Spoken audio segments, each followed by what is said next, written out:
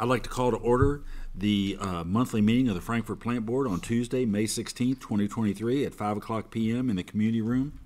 Madam Secretary, call the roll. Member DeLong? Present. Member Cuban? Here. Member Mason? Here. Member Snyder? Here. Member Dutton Mitchell? Here. We have a quorum to do business. First item is consider approval of the minutes for the April 18th, 2023 board meeting. You have those in your packet. Does anybody have any changes or corrections? If not, do we have a motion to adopt? We have a motion. Do we have a second? Second. We have a motion second. All those in favor say aye. Aye. Those opposed? Minutes adopted. Next item is consider approval of the minutes for the April 28th, 2023 special board meeting. Again, you have those in front of you. Does anybody have any changes or corrections?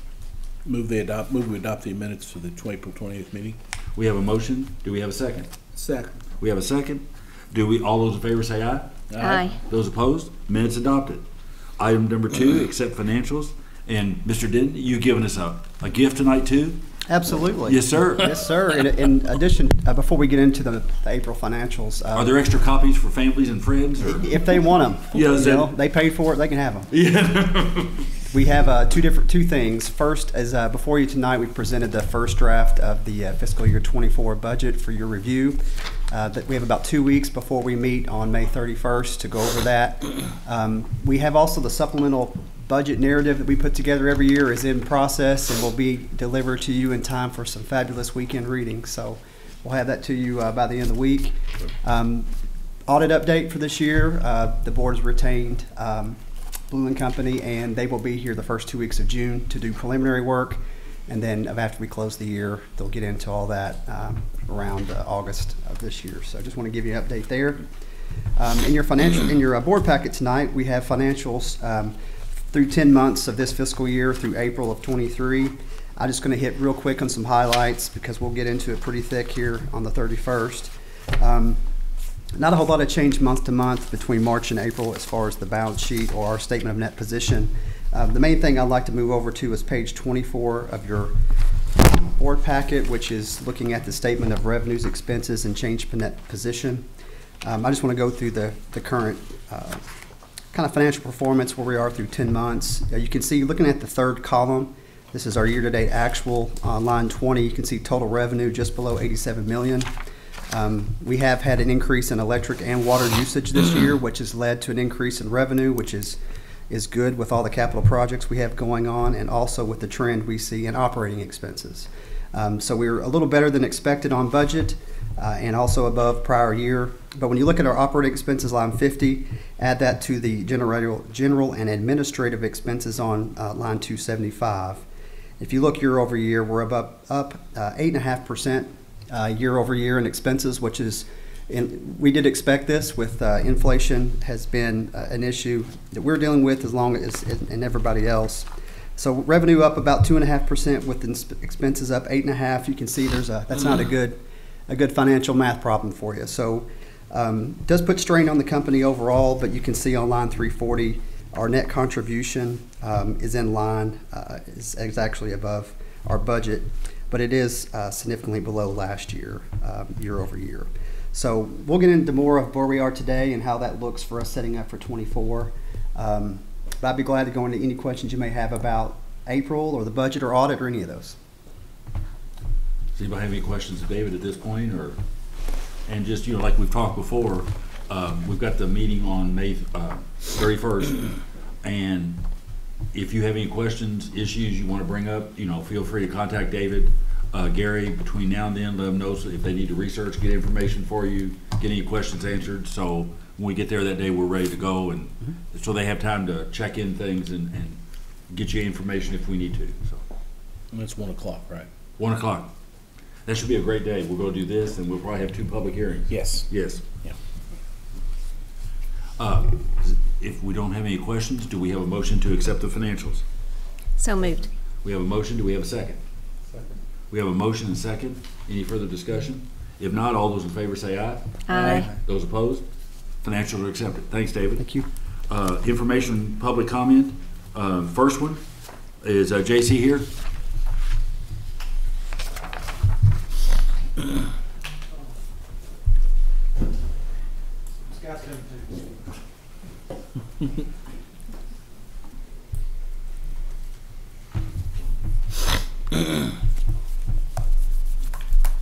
Good afternoon, Mr. Chairman, members of the board. Staff is pleased to announce that FPB's safety record for the 2022 has been achieved honorable mention by the American Public Power Association and our Group E. I want to take a second to highlight Scott and our electric division and all the departments that support our electric division, such as our support services, IT, finance, HR, NOC, and many more. This award considers the hours worked and the number of injuries over the calendar year. It also considers the utility safety culture. It's only through the dedication of our employees that an achievement like this is possible. I think Scott's going to make a few remarks about his department, but it's a big thank you to our employees for their dedication. Thanks, sir. All I'm going to say is kind of reiterate what JC just said. You know, if this is all from the employees, this has nothing to do with management or anybody like that. It involves a lot of the different people in the company as well. It's just not electric department. Like you said, there's multiple facets that help associate with the electric department. So it's a team effort, and that's what FPB is about. What I think, commend you all because one, the most important thing is the safety of the employees. And then on top of that, it saves us on medical costs, the insurance premiums. So I mean, it is a very big deal. It really is. So, and you all do a great job. thanks. Thank you all. Thank you. On public comment, Kathy, did we have any? No one signed up to speak, no. Okay. Any other web comments or? I'd like Just to one. comment on, Yes. yes, commending one of our customer service reps. Is does she work for April or Michelle? Or Both Esty? Cassie does. Is Kathy here? Yes, I think both of April and Cassie were both. Okay. Yeah.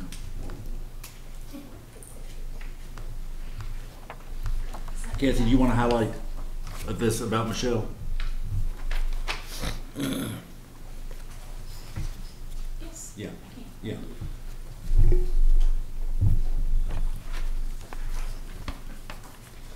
So one of the comments we received this month was through our new Google review push that we're doing, and then this customer also emailed the board directly just to reiterate that Michelle McLean, one of our CSR3s, did an excellent job in helping them with all the issues that they had. They had to wait. They had some issues with the online application process, but Michelle was able to turn an unhappy customer around to a happy customer, address the issues we were having with their online problems they were having, and then they left a satisfied customer, so much so that they sent the email to us, and we really appreciate that. So it takes, a lot of times people, they'll complain, but it takes extra for someone to take the extra few minutes to come in and make a compliment too. Yeah. So thank you. Okay, Vin? All right, we can do departmental reports. We'll start with public information. Ashley's here. She'll provide an update on everything going on with the public information and all the other stuff. So Kathy, short ballot, you're not down at the clerk's office and all? Not down there. No, I went and voted. It was real quick. It wasn't a line. And it stopped raining, so. Stopped raining. So we got a crew out covering a doubleheader at Western Hills? Actually, it got canceled Did it get because of canceled? rain. They Rained out. moved it to Yep. tomorrow Okay, and so- Thursday. okay. Yeah. So I just wanted to, a couple things we have going on. Wanted to give a shout out to Cable 10, who got recognized at the Focus on Race Relations dinner a couple weeks ago for their support of the organization, the things that they're doing, and being there for events that they've done. And we've had Ed and Christy Poe both on the show. We're trying to get Christy to come in and do a regular segment with us, so we're looking forward to that. I appreciate all the work that they do, and that it's being recognized by organizations here in town. Last week, we met with the Rotary Foundation met last week and went over all the applications for scholarships in the community. 3 have been identified for the FPB Youth Scholarship, 1 from each of the public high schools. Thursday night are the award ceremonies for both Franklin County and Western Hills. Mr. Snyder has agreed to present at Franklin County, I believe. Ms. Dutton Mitchell has agreed to present at Frankfort High School, which is June 9th in the morning. So if anybody's available Thursday night for Western Hills, let me know. And otherwise, I'll be there, or Kathy Jennings will be there. Okay. We'll have someone there to take pictures as well. So we're excited to do that. Once all of those have been, once the students find out that they got it, then we'll announce who the winners are here at the board meeting, and then we're going to do a special about it on the show as well. Okay. Just to highlight what they are doing and about the scholarship program in general and why we think it's important. We are in the thick of preparing for Expo. It's happening soon, June 2nd and 3rd. You know, there was, for several years we haven't had it here in town, but when it was here, FPB did have a presence there. We had a tent or a booth to be there, just available to all of the people who come. Most of the people who are there are our customers, so we like to make ourselves available where our customers are to answer questions. Give information out about new programs we have, new products that we have, new services that we have. We've got a very exciting one happening that I think we'll be talking about later that we want to be able to provide information about. Yes. We've been posting photos of the construction of our little solar garden up there, and are going to love when we have more information to share with our customers because we've had a lot of interest in it. But anyway, back to Expo. We'll be there Friday and Saturday. I was telling the managers yesterday that it's a all hands on deck situation because our marketing and media services team have a lot of responsibilities for Expo, because not only are we going to have the tent there, but we're also responsible for covering a lot of the events that are happening at Expo. And so we're looking forward to it being really a good event for all of our employees to have the opportunity to participate in. We'll be giving out information also about ACP, Next Band, and then all, fun stuff, things for the kids and stuff like that. So we're excited about that. Also, we'll be doing a live show on around 10 on that Friday morning, live from Serafini's at the Expo, and that'll be fun too. I think that's about it, all I have for now. If you have any questions. Any questions, Kathy?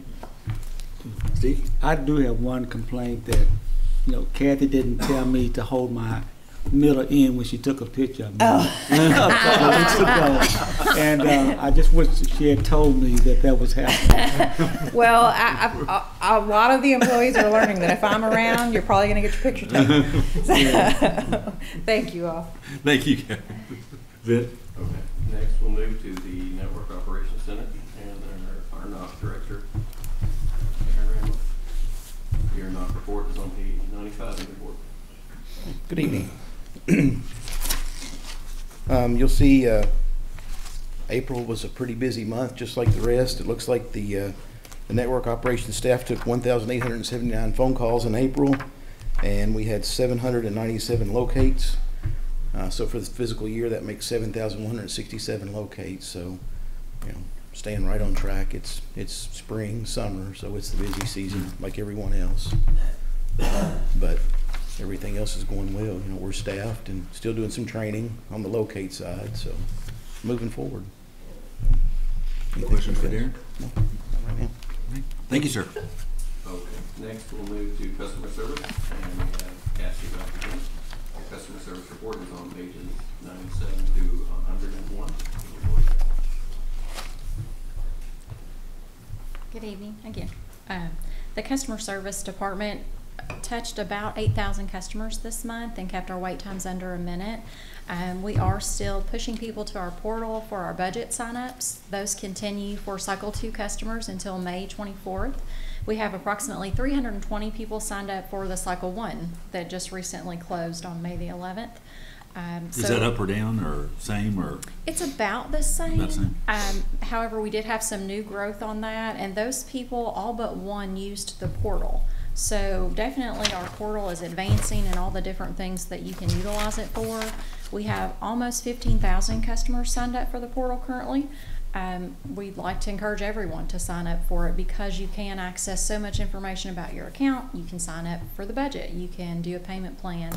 Lots of options there for people. So we're glad to see that they're utilizing that, and they still have some time again if they're a Cycle 2 customer for our budget through the 24th. And I'd be happy to answer any questions you guys might have. Is the number of people, John and I were at fiscal court the other day, and they were asking us questions about people signing up for the assistance on on internet. Mm-hmm. Is there much change there, or is it grown any, or is it just staying about the same? The ACP, I believe this month was close to 680. I don't have it right in front of me, but that is about the same. About We're the not same. having a lot of growth there. What we are seeing is that people are moving, and as they move, they can now, again, use the portal to relay that information, because you have to transfer your benefit. It doesn't automatically transfer. And also ACP has hit the 1-year mark with the changes that were made. So people would probably want to watch email notifications to come from that provider, not necessarily FPB, but they may get an update of information requirement. When they hit the 1-year mark, they have to recertify. So they may need to, watch for that, or if they see a change in their bill or their benefit change, look for those emails to see if they've gotten anything from ACP regarding that. Okay. Okay. Any questions for Cassie? Where are we on the new phone system? Is it in the process of being built? When are we going to, we approved recently? Is that coming online next, in the coming months, or is it in the process of being built? We have a guest coming up from the side. I was going to say, I believe that Ryan said about 3 to 4 months out. Right, exactly. So we started that engagement yesterday, as a matter of fact. So it's going to be a 12-week engagement there to build the parallel system, go through testing and everything there. Okay. Into 12 weeks, I'll be back, getting everybody's blessing on where we're at, and then look to be actually moving over to that platform. So we're still a few months away, but we're on, we got started. up. Okay, good. All right. Excellent. We are also started on our Paymentus that was approved, which will be our new payment vendor. And we've been doing weekly calls with them to start the testing process for getting all of our information implemented into their system. Okay. Yeah, I screwed up, and April saved me on that one. So, any other questions for Cassie? Thank you. Matt? All right, next will be your telecom report with the telecom superintendent, Adam Helen. Your telecom report is on pages 103 to 106 in your board package. Good evening. The first page of the report are the penetration numbers for the month. It looks like we broke 1,000 on Nextband subscribers, which is good. The next 2 pages are the outages for the month. We had 2 outages. One in the Brighton Park, Cardinal Hills area was a node issue. The other outage was a power supply that we had, gave us some problems in the Evergreen area off Greenfields. Trouble call was pretty average for the month. It's up just a tad, but it's not bad. Next band, update on that real quick. Area overhead crews are finishing up Indian Hills. We actually launched last month part of Bentwoods, and hopefully this week we'll launch the other half of Bentwoods, get that turned up, part of Thornhill, and actually downtown, the last little section of downtown that was left off because of the 2nd Street. We'll get that turned on hopefully later this week. So, be happy to answer any questions. I might mention Adam and I and John appeared in front of fiscal court, late last week? Last week, I guess? Yeah. To review, they have the 11 agreements to review. We were there, about an hour and a half. Asked a lot of questions. David Denton had prepared an extensive, detailed 9-page fact sheet of everything that happened since day one. They looked at it. I think it was a good session. They tabled it, and they may have some additional questions. They will, but I think the meeting went well. But at this point, they have the 11 agreements to sign, so we're just waiting on them. And the important thing is the end date doesn't change, so the clock's ticking. And the biggest thing, John pointed out was it's just a situation. They're putting in 3, we're putting in 5, we're getting 8 million match. They've got to be in, or there's no deal, because their 3 comes out. Part of the agreement was you had to have a local partner, and their 3 million help leverage it. If they don't go, then the project's over. So, John, did you want to add anything? Or? No, I appreciate Adam coming with us and providing the technical expertise, but it was there were some concerns about communication, but I'm not quite honestly, I'm not sure how valid some of those concerns were, and I think we were really hamstrung by the change in administration. You had lame duck folks that were on their way out and new people coming in, and so I'm not quite sure how. Like you said, the ball is in their court, yeah. So we're going to see how they respond and whether they want to go through with it and whether they want to pony up that money or not. So we'll see. We're willing to do it if they're willing to work with us. So. And they've got the maps, they got David's fact sheet, I mean, Yep. they got the Everything. agreements and anything else they need, so we'll just see where it goes, so. Yeah. You did a good job today, Adam. Thanks. Yeah. Okay, next we'll move to the electric department with the electric superintendent, Scott Hudson. The electric department report is on pages 107 to 110. As you will see on page 107 is our monthly SAIDI report. You'll see that we're still holding our 29.8 range. 108, once again, is our pie chart with the certain percentages for each type of outage. 109 has the each one of those percentages broken down into how many outages was for each one of those slices of the pie. And then on page 110, you'll have your top 10 outages for the month. I'll be happy to answer any questions. Any questions for Scott?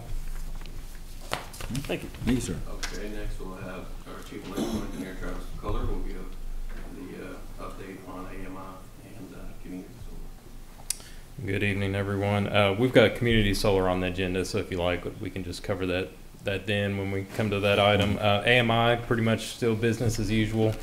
We're getting a few hundred a month of electric and water devices. Our internal folks are installing those. That's going pretty well. Happy to answer any questions. What's our target in terms of the completion on?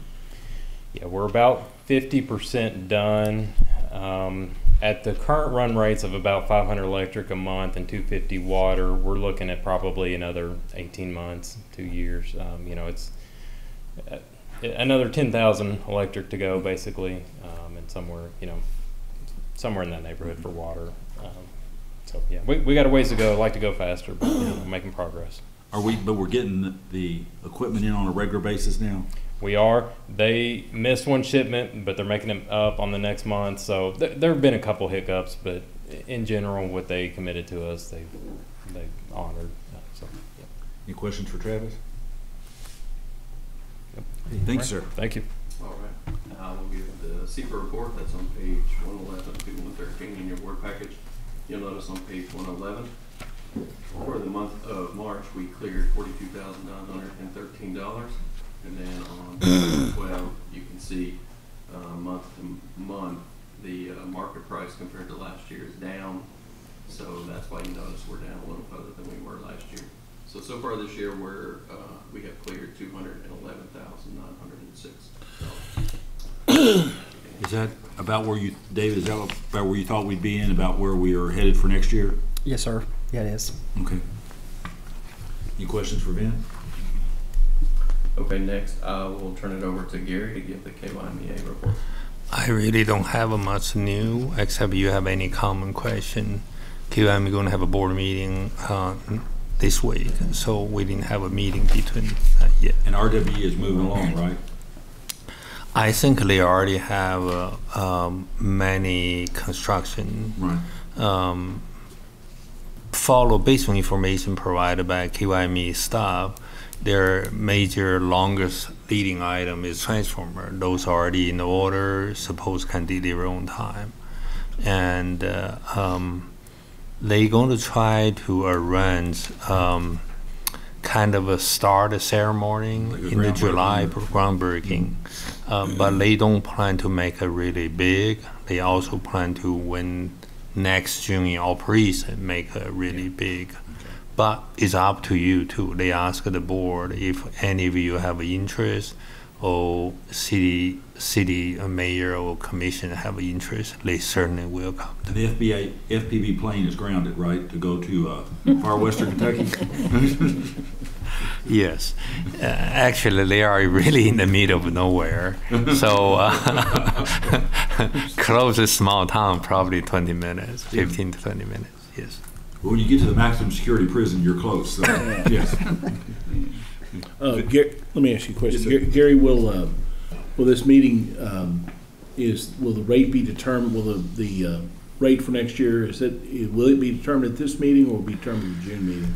I think the last meeting they already voted for you already it. voted That's for it? Okay. Exactly the one we saw you. Okay. That's which is actually we incorporate to this study. Yeah, this You're study, going to see the presentation So when today. we get to the 1898 report, that new rate that's built in there, and Yes. That cost. Okay. Yes. All right. Thank you. Okay, next we'll move to the safety department with our safety director, John Lyons. And pages 115 and 116. Good afternoon, Mr. Chairman, members of the board. Like Ben said, the safety report starts on page 115 and runs through page 116. For the month of April, we did sustain one OSHA recordable. Water department employee sustained a lower back strain from walking over some uneven ground. The injury resulted in some medical treatment, but the employee returned to work without any type of restrictions.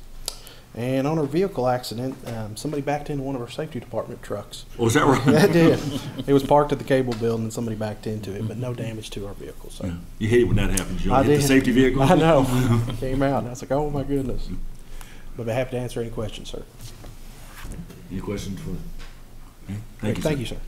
All right, next is the Water Distribution Department, and the Water Distribution Superintendent, Brian Bourne, will give that report on pages 117 and 119. Good afternoon, Board, Mr. Chairman. The Water Distribution Monthly Report is on pages 117 through 119. We installed 5 new services. We had 7 main breaks, and we had 4 water outages. Besides our normal board report, we've started a line replacement project on New Street. We're wrapping up a line replacement project on Sandbar Lane, and our flushing program, we're about 30% complete on that. So, moving along. Any questions? Questions, Brian? Thank you. Thank you, sir. All right, and then we'll have our water treatment plants report with the superintendent, Brandon Powell.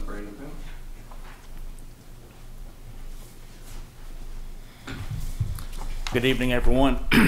For the month of April, the water treatment plant treated 220,633,000 gallons of water for an average daily production of 7.35 million gallons per day. Lock 4 averaged 8,480 cubic feet per second for an average of 5.4 billion gallons of water. There was 1.8 inches of rain recorded in the watershed for the month of April. Answer any questions if you have any. No chemicals this month? That's next month. Next month? Yeah. About that jewel for you. Okay. Thank you. Thank you, sir. All right, Mr. Chairman, board, that wraps up our departmental reports. Okay, thanks, Fed. Action items, item 6.1. Consider approving a resolution to the FPB to accept the grant, approve the grant assistance agreement, authorizing amendment to FPB's budget, and naming an authorized representative to sign documents associated with the $782,711 Cleaner Water Program grant for the reservoir project. David Billings. Sir, I was going to do that tonight Okay. for David. He's had some other commitments. David told me, he said we're about 2/3 of the way to getting our check from these folks. So that's good news. Basically, the documents basically point Mr. Cubine to execute the documents, and it also has an opinion letter for me to submit with the package. So I just ask for a motion to authorize the board and staff to execute Exhibit 4, the certificate of the recording officer, which basically says that everything was done in accordance with open meetings and so forth, and to authorize me to issue the opinion letter. Okay, and this is a matter that's been before us before, and this is just executing the final agreements, Yes, sir. right? Yes, sir. Getting just moving down. David said you're just moving down the process to getting the funds. Does anybody have any questions for Hans? Mr. Chairman, in order, I make a motion that we direct the General Counsel to submit Exhibit 4 and all the necessary documents. We have a motion. Do we have a second? Second. We have a second. All those in favor say aye. Aye. Those opposed? Items approved. Thank you, sir. Thank you. Next one, consider draft community solar tariff and discuss public hearing. Travis?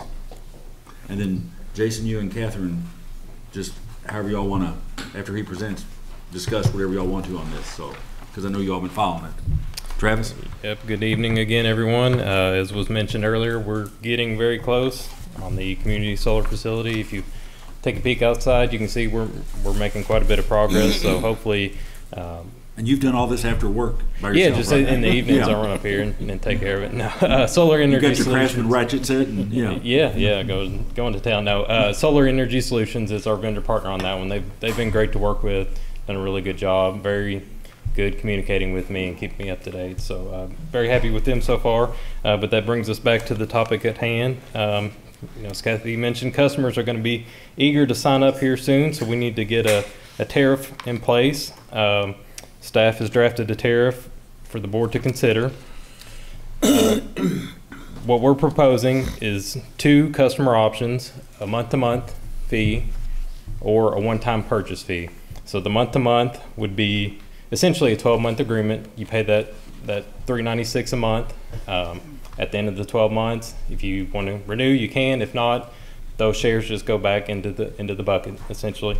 Or you pay the one-time fee of, let me make sure I've got it right. I think it's $1049. There was $1049.70. Okay, there was a late revision, so the actual packet may have the old number. But $1049.70 would be the one-time fee, and then you would be entitled to the energy output of your units or shares, whatever you want to call them, for a 25-year period.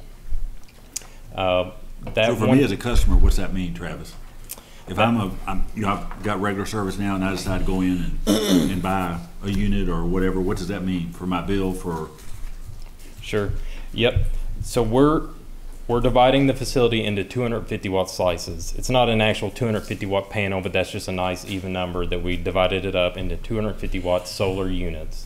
So for that one-time fee or the monthly charge, however you so choose, you're entitled to the energy output to be credited on your bill for your solar units or shares or however you want to call it. I think we're calling it units in the policy to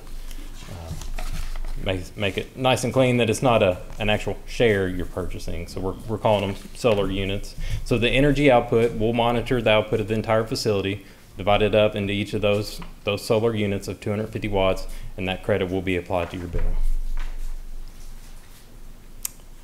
So for the average person, would that be, say my bill is $150 a month electric?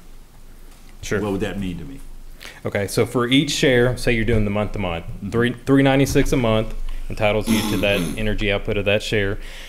At the fiscal year 24 rates that we're proposing, which obviously are not official, but we're going to discuss a little more later, that would be about, if you annualize it, so some months will be better, some months will be not as good depending on the weather, but it would be about $231 a month in credit to your bill. That's what we're estimating. And again, we base that price at $396 on kind of the all-in cost. You know, we discussed not passing any of the costs of this facilities off to the other customers. So what we looked at is the facility output cost, which is based mainly on the capital construction. We've got some maintenance costs in there, as well as the distribution system costs to wheel that power across our system to the customer's meter. So that's how we arrived at that $396. And then again, the $231 average credit, that's based on, for each 250 watt slice, we're predicting how many kilowatt hours that'll produce over a year, which is a pretty standard estimate. Most solar facilities will output. We expect you'd get again about $231 per. And KU's charge is what? About $5 for a share? I think it's $5.50 or $5.55. So again, we want it to be as competitive as we can be, but I feel like we did pretty well at that number. And I know, Jason, you worked real hard with Travis and Vint to get that number as low as you could. So. Yeah. And what was that once again? The one-time fee? Yeah, $1049.70. So if you're doing a direct comparison with KU, theirs I think is a little better. I'm not sure how they arrived at that number exactly. They don't. That's not something they would publish. I think it's maybe they're applying a heavy discount to getting all the cash up front. Is the only thing I can assume, because if you stretch out their $555 a month for however many years, say 20, 25 years, it's obviously much higher than that. So my only assumption would be, as an investor owned, the way they look at cash flow, they're discounting that one-time price. Ours is just, when you look at the capital costs and the maintenance costs, that's what the one-time fee comes out to be. So we didn't discount it any for having the cash flow up front, but I think some may do it that way. If that makes sense. Saying $1049.70, or just to be clear, saying $1,000. Correct. $1,049.70. Yes. And that's for 25 years, right? You're entitled to the energy output for 25 years, and we also would propose. That's how KU has a gifting program. We think we leverage that for the gifting program. I think they've had some success with working with like nonprofits, for instance. So you could purchase the shares outright for one time and then gift those shares to customers in need. So as far as timeline, we had kind of talked about approving in parallel with the cost of service study. I think, of course, it's up to the board, but we were going to propose at the budget meeting on the 31st, we would discuss further cost of service study. If it suits the board, we would do the public hearing then with the community solar policy as well. Well, we've got a several-page document here in front of us with the terms and conditions that people would agree to. Sure. Catherine, if you and Jason feel this is where we need to be? Yeah, I just wanted, so it's just on record. Sure. And then you said that what you thought the credit amount would be for a monthly basis. I assume that's a similar proportion on the annual or on the one-time fee. Yeah, you would be getting the same share slice. So it's a 250 watt slice of the entire facility, whether you do monthly or one time. So it would be the same monthly credit. Yeah, and again, that's based on the expected fiscal year 24 rates, which are not approved, but that's you know. Did you have a number for that total lump credit estimate over 25 years?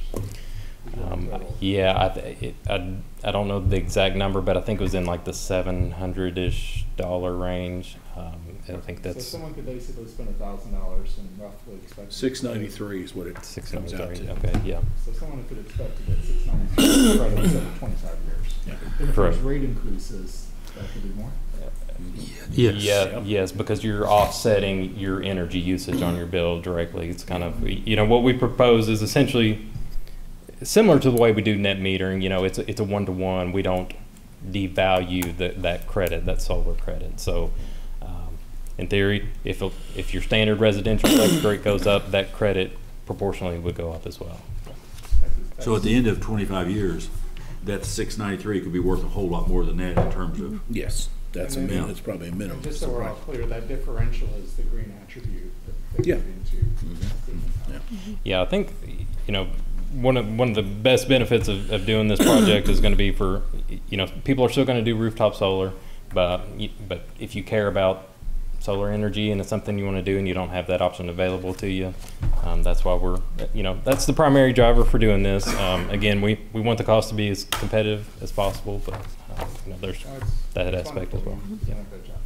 And so assuming we hold the hearing and if everything is approved, comments and so forth, Sure. then when would we actually start marketing and letting people sign up and buy the shares?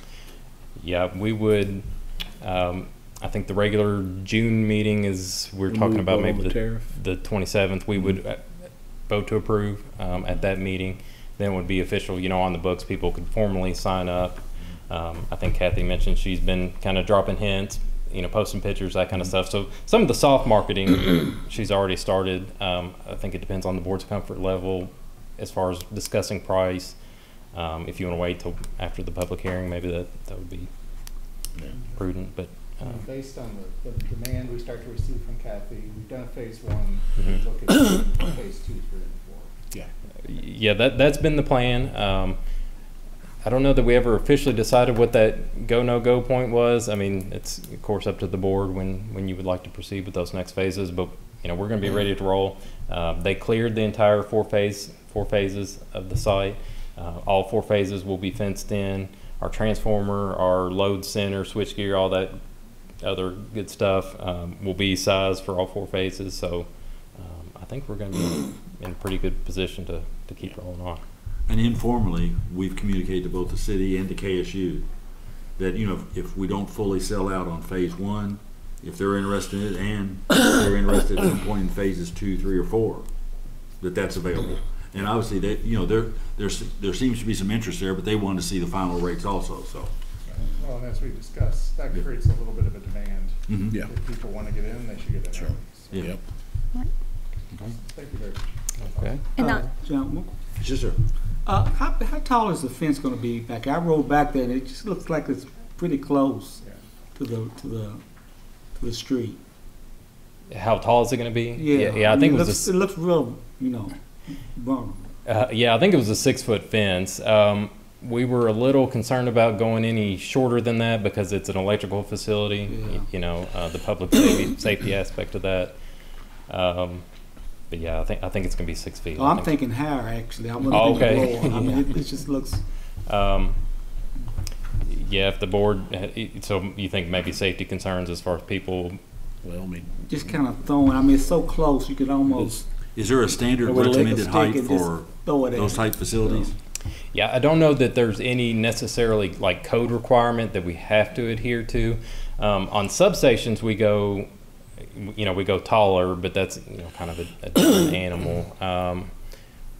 We can explore other options, or if that the street side section maybe needs a little more. I mean, attention. I rode by and I just was struck on how close it was. If you could just take a rock and just do that with it. And Okay, yeah, if you'd like, I can talk it over with Solar Energy and see if they have, if there's. Well, that maybe David also maybe check with our insurance carrier also, and see if they have any recommendation. So just as a, I think we were trying to balance sort of the aesthetics of showing Yeah, off, exactly. as opposed to, and the good thing is, I mean, from what I know of solar, they actually, it's like kind of your iPhone case, your iPhone where you can like hit it really, really hard and then do anything. I mean, I've heard, I think, some studies dropping bowling balls on them and stuff like that. So I think we're in pretty good shape from that point of view. You definitely want to have a fence because it is a live system. Yeah. So, but it looks, I think the fence looks very responsive. Yeah, I mean, so what they have so far, I think it blends pretty well from. Yeah, it's just, I wish the panels could be the other direction. You just turn them all around to face this I'm way. sure we could. They just don't work as well that way. Yeah. Mr. Chair? Sure. And we did discuss the fence issue. In fact, we took off The razor wire, razor wire. Yeah. So, but, I mean, obviously, if we need to look at it again, but I would hate for us to change it at That's this just what point. struck me when I rode by it. That if it's okay, it's fine with me. I thought of me as a 12, 15-year-old person walking. Hopefully we just have the state workers that we have to do that when we drive past. It's kind of a low bar, isn't it? Well, whatever. Travis, you mentioned the gifting program. That's not in this agreement yet, Yeah, right? I don't know that it's specifically spelled out as a gifting agreement. Maybe we could clean up that language a little bit. But the one-time transfer of your shares, that was the concept we were trying to. So someone can purchase shares and transfer them.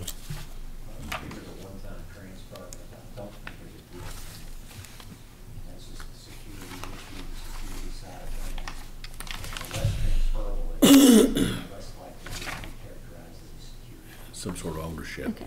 Yeah. SEC financial, so we have a one-time transfer. Tacoma Utilities have a one-time transfer in their care, how they got it. Personally, I'd rather have zero transfers. So if we were to address more directly opportunities for low income, we would need to do it by policy and some other program for credits or things like that. Yeah, I think, of course you may have to make a policy change. I think any way we could leverage other funds to do that, obviously it keeps it more competitive for, the rest of the ratepayers or the rest of the subscribers. I've seen some of the emails from like Department of Energy that they're trying to set something up with LIHEAP funds. So that might be an option down the road we can explore. I don't know if that's finalized. Most of the example policies I looked at that had a specific low income carve out, it looked like a lot of those were leveraging other agencies to close that gap. So I think that would probably be our recommendation. See if there's some other agency that can chip in on that. So how would the LIHEAP, do you have much detail on that? So for example, like Community Action Agency that runs that. Yeah. So like when we come to that season, people sign up, rather than signing up to get whatever amount of benefit they're eligible for applied to their bill, they could get so many shares of this and then that credit would apply to their bill for a year or whatever. Yeah, I think that's the concept. I don't know if they've formally announced any rules. I know they've got like a one-pager website set up that it's something they're working on, but or there may be other programs. But yeah, I mean that one seems like a pretty logical choice. Being, I mean, they're already paying somebody's bill, Right. So That would be kind of from our perspective how we would address low income. There's not a specific carve out in the policy. If the board, wants to do that, of course we can. Hans, what about if it was sold to a nonprofit, and then it was, benefited low income that way? So like the nonprofit then transfer it to a particular. I'll say if it belongs to the nonprofit solely, that would be out. Anytime you start allowing transfers of, there's sections in there that talk about you can transfer it once, but then that person, there's no subsequent transfer from there. So I don't know if the nonprofit can transfer it to its customers, but if the nonprofit is held in interest to serve its constituency, then I think you'd be all right. So for example, the part here where it talks about on page 3, like say Steve bought 50 shares and he wanted to give it to Bluegrass Community Action. Under our policy, he could do that. One time he could give it, but then Bluegrass couldn't give it to an individual customer. But Bluegrass could use it to reduce their own energy bills and reduce their operating costs and save on their budget, which would, in theory, free up dollars in their budget that they could help other people. Yes, the one time. Yeah. And they would execute, I think they would execute a new agreement with us once the transferee. But someone could do it, for example, to the Sunshine Center, could do it to K-State, could do it to Red Cross. I mean, anybody they wanted to, right? At one time. Yes, sir. One time. Well, I mean, obviously we're interested, so if somebody could keep their eyes and ears open for any federal funding opportunities or grants, that would be great. I'm just excited that the public can now look at this and be prepared for the public hearing, and we can get rolling. It's happening. Yeah. Literally happening. Yes, it is. It's literally as we speak. So at this point, Travis, we're gonna, if we adopt this, then we'll be also adopting having the public hearing on the 31st. Then if any board member or anybody listening in, customer, anyone else, wants to submit comments, we can consider them, and then we'd adopt the final document with any changes to this at that time, right? I think the plan was public hearing on the 31st of May and then bring it back the final time Right, June 27th. June 27th, yeah. And if the board likes, we could go ahead and start sharing the policy now, put it on the website, however the board would like us to. Yeah, that's fine. I mean, we want to get as many comments as we can if you have ideas or suggestions. Yeah. Okay. So the motion would be to accept this as a draft and schedule it for public hearing. Correct. And that's the action we're taking right now. Yes. Correct. And publish it on the FPB website. Mm-hmm. Yes, and to share it on the FPB website. And anybody else, you or Kathy Lindsay, think, when you're out talking, if you want to talk about on Cable 10, you're out talking to Kiwanis or whatever. Sure. Can tell people what's coming. Okay, great, yeah. Okay. So do we have a motion? We have a motion. Do we have a second? Ms. Mitchell? Second. We have a motion and second. All those in favor say aye. Aye. Those opposed? It's adopted. Travis, good work on it. Yeah, thank you. So this is what you've been doing in your spare time, huh? Yep, Working on this? right up here with the wrenches and. Okay. You're just gonna stay up there, aren't you? Yeah, might as well. Yeah. Item 6.3, consider acceptance of the 1898 Company cost of service and rate report and discuss dates for a public hearing. And in the words of Ralph Ludwig, who chaired this board for years, we're accepting the report. We're not approving it or adopting it. We're accepting it. Correct. We're going to get an overview tonight. Correct. And then we'll have a public hearing on this, take comments and so forth. Right. Same process we just talked about. Yep, June exactly. 27th, in front of us, but this has been in the works for some time. Yes, quite some time. So tonight we're going to get an overview of what's in it. Correct. And then this will also be posted on the website for people to review and so forth. Yeah, assuming the board accepts it into the record, however, we like to phrase it. But yes, that's the proposed plan if the board would like and just that. make sure when we vote to accept, we're not approving it or adopting. We're just saying we've got it and we're going to make it public and schedule it for public hearing. Right. There are some potential proposed rate changes to be considered. We're not asking to approve any rate changes tonight, just accept that they've been presented to the board for consideration and will be heard at a public hearing. Ralph explained that motion to me. It took me a year to figure it out, but I finally got it. So yeah. Well, I think it works pretty well now. So, yeah. Again, I said I was going to stand up here, but I'm going to get out of the way pretty pretty quick. Craig Brown is back with us tonight. I mean, you probably remember Craig from probably about this time last year. Did a rate study for us. Last time we did kind of what I would call a limited rate study. We just looked at a few specific parts and pieces. This go round, a full comprehensive cost of service study and rate design proposal. Craig's going to present to you. He's got a lot to cover, so again, I'll step out of his way and let him dive right in. And Travis, when was the last time we did a rate study? 2013 was the last comprehensive, full cost of service study. Yep.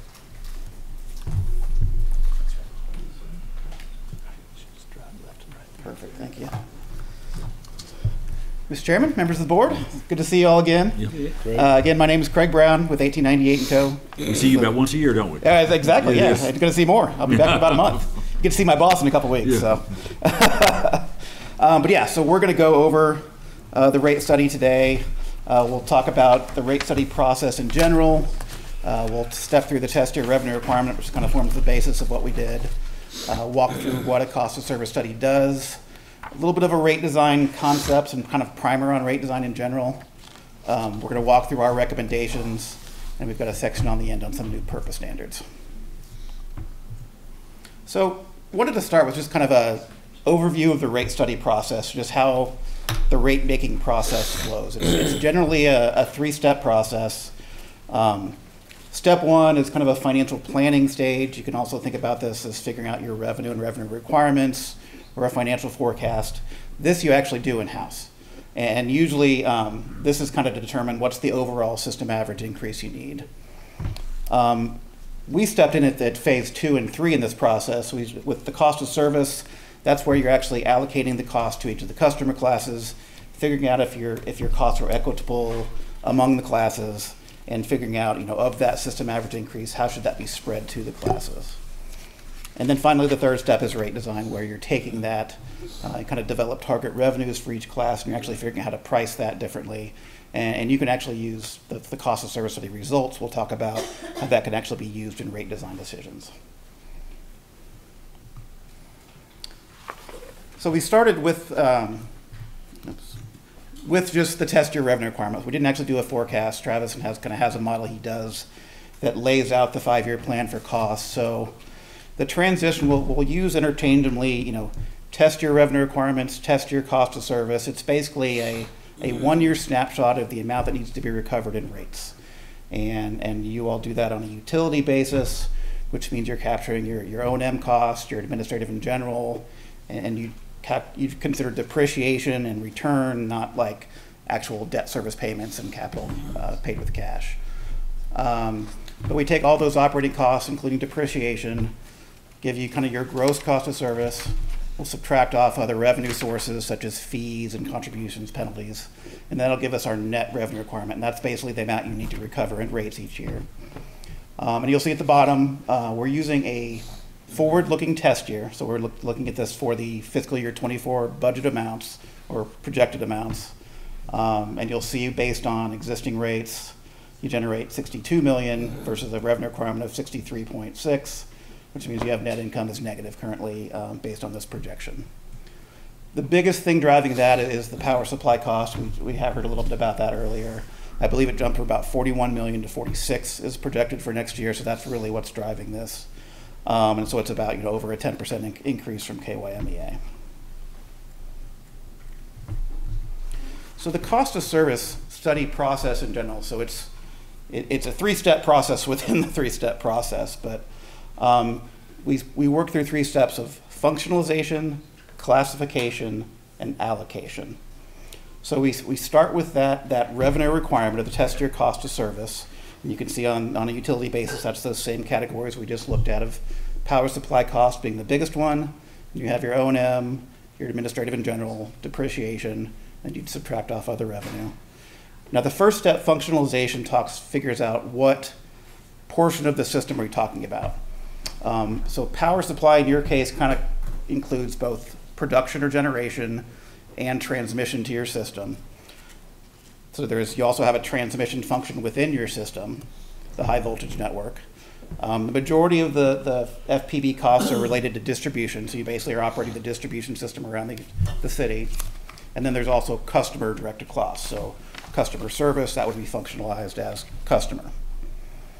The other way we look at this, and actually we kind of look at these in parallel, is we classify cost based on the cost causative factors.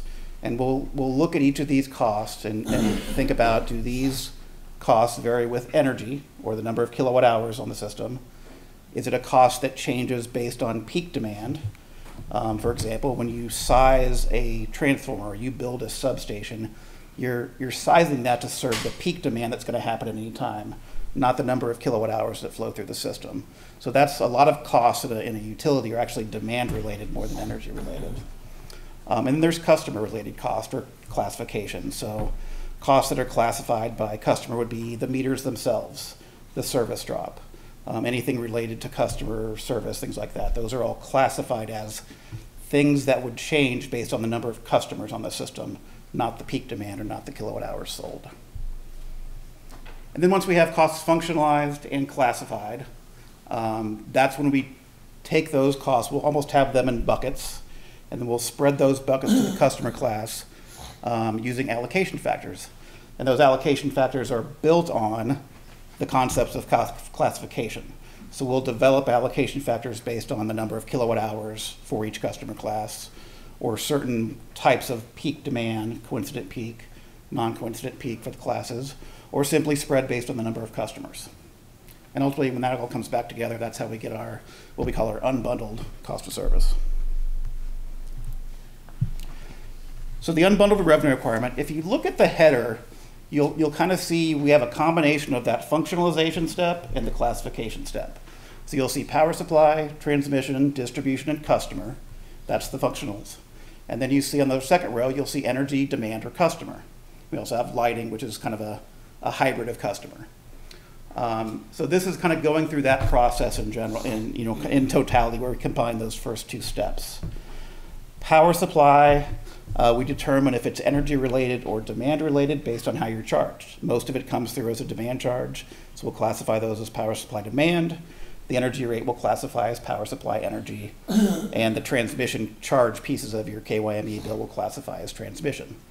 As far as the classifications, they're pretty standardized in the industry. So we follow the NARUC, which is the National Association of Regulatory Utility Commissioners, Electric Cost Allocation Manual. So there's an industry standard workbook that defines how costs are classified and allocated for the most part. A lot of these costs will be simply in the chart of accounts. It'll identify what they are in the accounting records, especially if you go to a large utility that uses the FERC chart of account, it's kind of done for you. But within that also, we know that production costs are going to be either energy or demand related. We know that transmission costs are always demand related. And we know that distribution costs are either demand or customer related. And so we kind of know from the start where these are going to line up, and it's a lot of what the study is identifying what's unique to your system and what's specific about that, and then what are the actual allocation factors resulting from that process.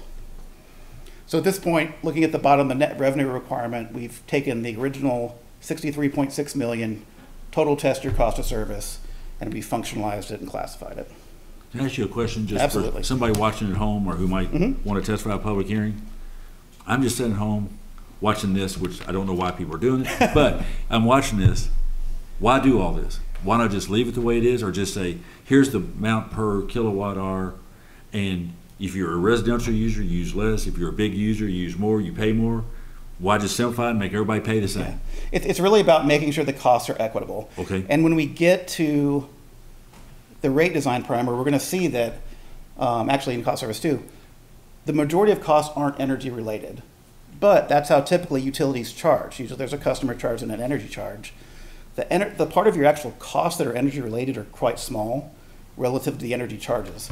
So it's about finding that balance between getting rate design, using, and we break up in customer classes because most people are the same within the class, but it really drives that equity and being able to measure and say, yes, our rates are fair, because we've done the study and this is kind of helps prove that out.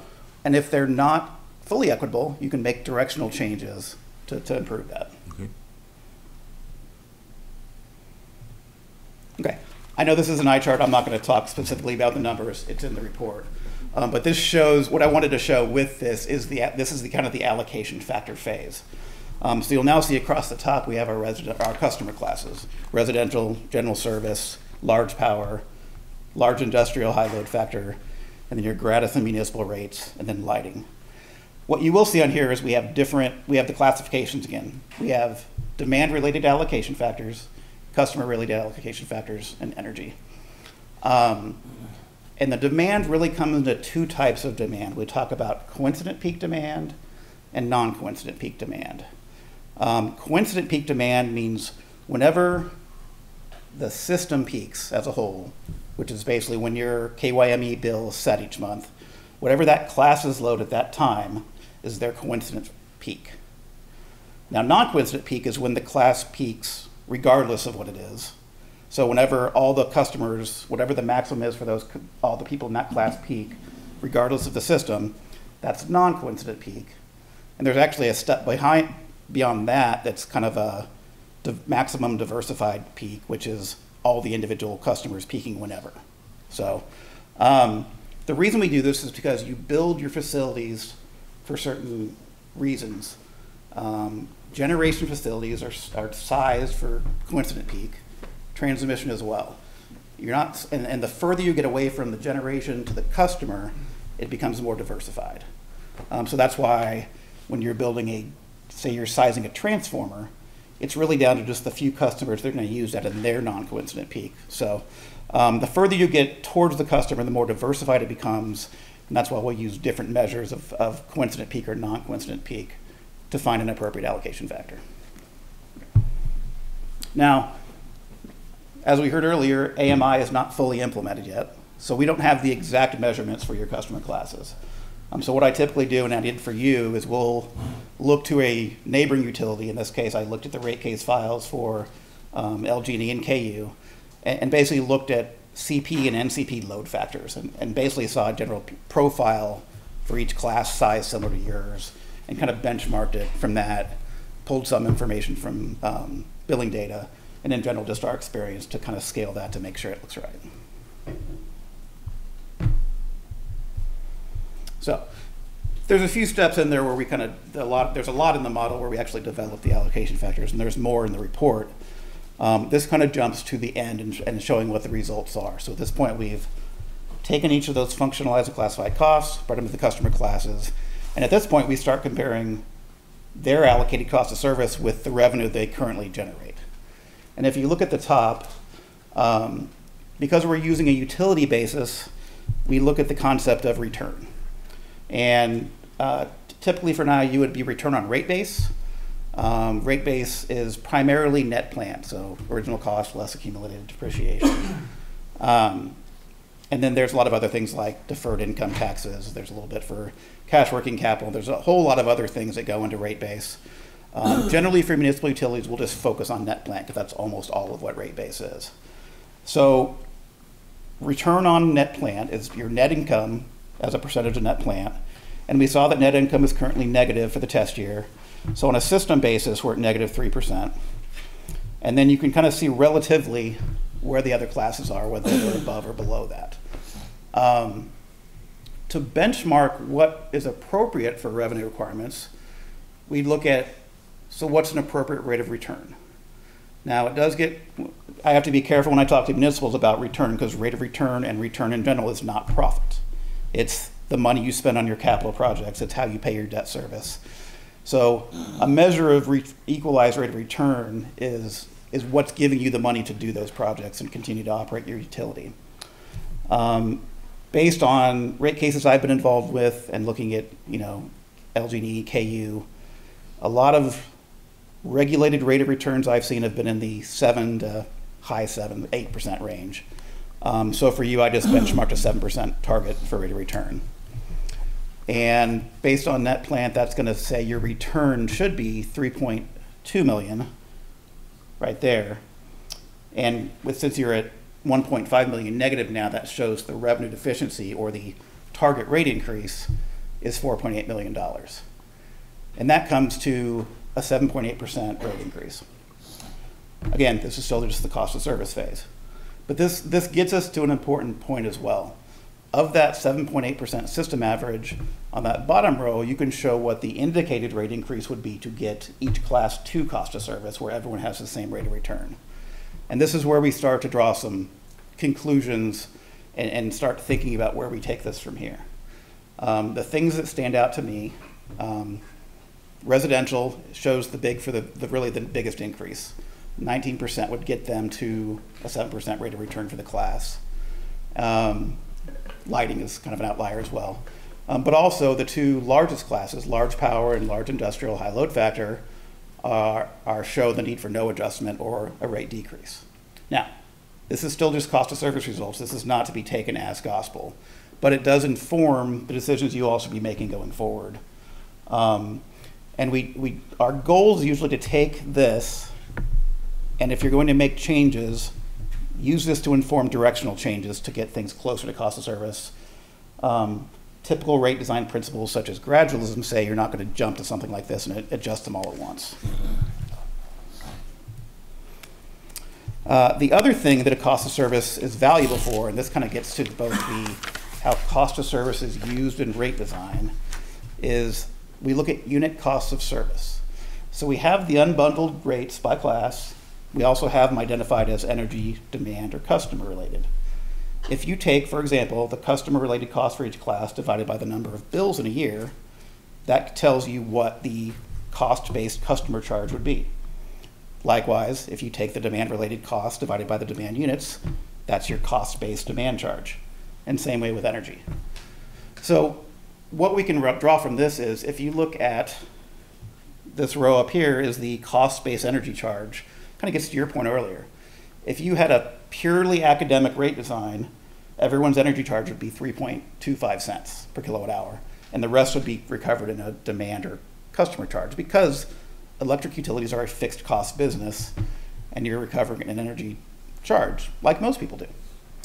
The demand charge you can see for the ones that have demand units is around $19. Usually the one that's most interesting, and we actually did use this, is the gray circle. By looking at the unit cost of service for customer costs, this tells you what your customer charge would be on a purely cost basis. So you can see residential is about 18, goes to 27 for small general, and then about 179 for the larger classes. I'm moving through this at a fairly rapid clip. Is there any questions or should I keep going? Okay, you guys just have it all down. Okay, so we've looked at the cost service results. We've looked at the unit costs. This is where we'll sit down with the management team and talk through recommendations for how these rate increases should be applied. Now, the first decision that was made is we're not to do a 7.8% increase in 1 year. That's going to be split over 2 years of 3.9% each. So fiscal year 25 starting July, recommendation is a 3.9%, and again in fiscal year 25 in July of 2024, there'll be another 3.9%. So they've taken that in 2 steps.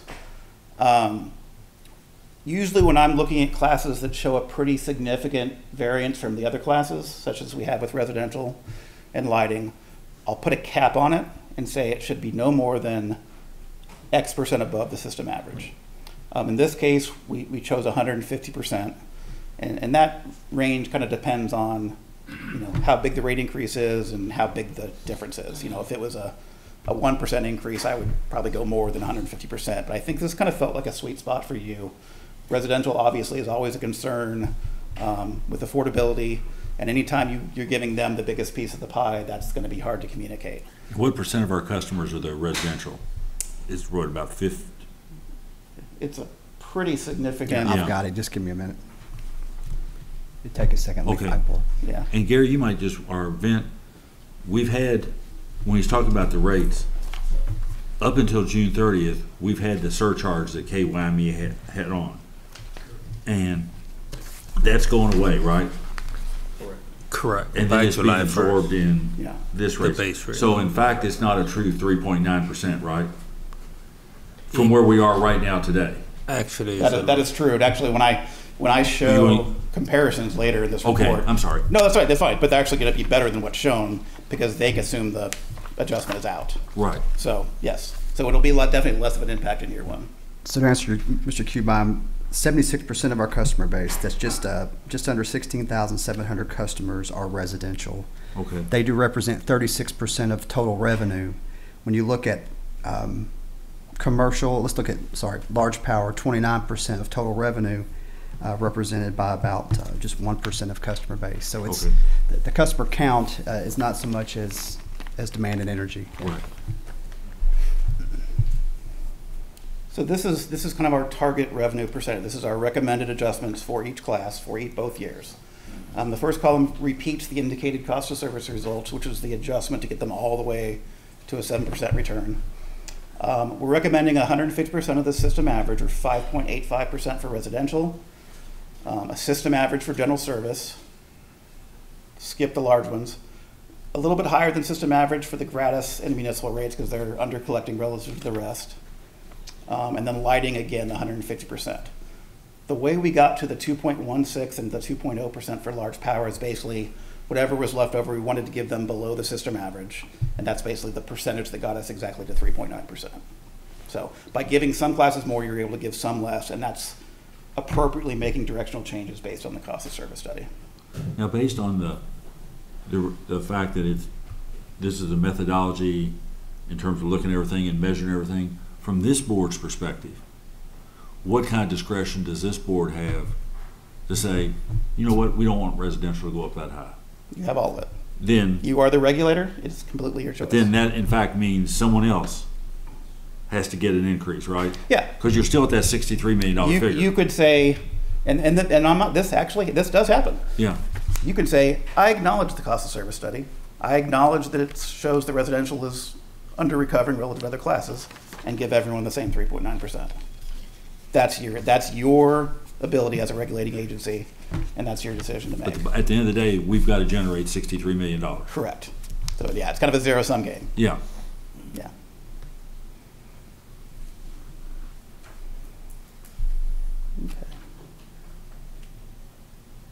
Okay, so we'll kind of use that as a transition into rate design. Just 3 quick slides, kind of a primer on rate design in general. We talked about the customer charge and energy charge, and even the customer charge, demand charge, energy charge. Those were created in the 1800s, and it's like that type of rate design, even with the demand charge, dates back that far, and they've endured over time because basically all customers have been similar. As we get into an evolving electric utility where people use the system differently, and we're trying to integrate more customer-based generation onto the system, it doesn't work quite as well, so we have to think things differently. Doesn't mean you have to change things, but it makes it harder for you all to understand what's going, to think through the equity portion of it. So we talked about, the fixed and variable costs. So basically, your customer and demand costs are fixed, and your energy costs are basically variable. Things that vary based on the number of customers, billing and meter reading, some distribution facilities, some field equipment like meters and services, and even actually there's pieces of transformers that are customer related. Demand costs are the ones that vary with peak demand, and energy, costs are the ones that should be based on things that change with kilowatt hour sales. So your variable fuel, generation type costs. Now, what's common and typical with utilities is, your costs on the left, you have variable energy cost, and then power supply capacity and transmission and distribution and customer are all fixed. If you took at what typical utility rates are, all those fixed costs for the most part are recovered in a variable cost, and there's a customer charge that may or may not actually recover customer costs. So it's just a dynamic you should be aware of as we think about how this is going forward, to know that there's not, we wouldn't recommend going to the extreme where you have the pure academic, but there's consideration there as you go forward. So our goals as we went through to make recommendations for FPB was, one, we wanted to reduce interclass subsidies based on the cost of service study. We wanted to make, even within that, once we have those target revenues, we also wanted to improve the fixed cost recovery and fixed charges and reduce reliance on variable rates or non-variable costs. A couple things that came out of last year's rate study. creation of a new general service demand class, so something that's going to bridge the current general service class and that jump to the large power class. So that's been created as part of this study. Restructuring the large industrial high load factor class. So instead of just being cheaper than large power, it actually is shifted to where the demand charge is higher and the energy charge is lower. So basically that's going to give more of an incentive to increase load factor and more of a reward for the customer. And then we looked at the concept of gratis and municipal rates and whether that should be appropriate for consideration. And in general, our recommendation is saying they're not necessary per se, but if you are going to keep them, I think there should be the creation of a demand rate within there. So there's a municipal demand rate and a gratis demand rate. So for example, take the city of Frankfort or the public school system. Where do they go under what you're describing? They would go to either the applicable general service or the new general service demand class. They would be slotted into a new rate based on their load, based on their peak demand. Is that normally, I mean, you said you looked at KU and some of the others. Is that what they're doing? So for the most part, investor-owned utilities will not have end-use rates. You'll occasionally see a school rate or a church rate. Municipal facilities generally do not. They just pay normal rates. But municipal utilities often have them, and they choose to charge themselves less, especially if it's not so much you, but if it's the city council doing the thing, they'll definitely choose to charge themselves less. So there's nothing wrong with the way you're doing it today. And I'm kind of a cost causation hawk, and I look at that a lot better. I'm like, I'm not big on end use rates, so I don't think it's necessary to pick winners and say we'll charge you less because you're a municipal government. But there's nothing wrong for you to continue doing that. My biggest recommendation is if you're going to continue doing that, install the demand rate within there. And I think that would solve some of the equity with other classes, and especially as you get into things with like EV chargers and things like that. Cost recovery could get severely out of line on some of those without a demand rate in there. And we'll talk more about that in a minute.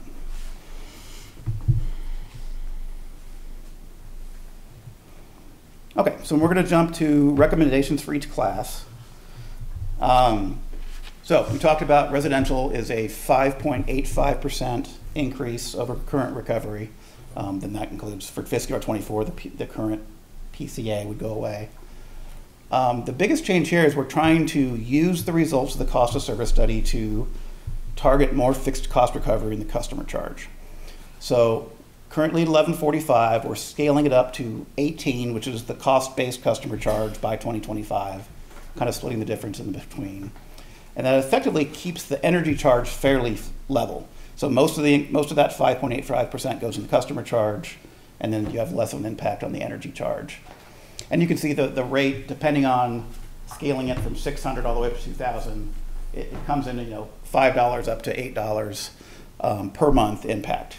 And that's like this comparison, that's without the PCA. So that's, if the PCA is in there now, if we put that into comparison, these would be a lot closer for fiscal year 24.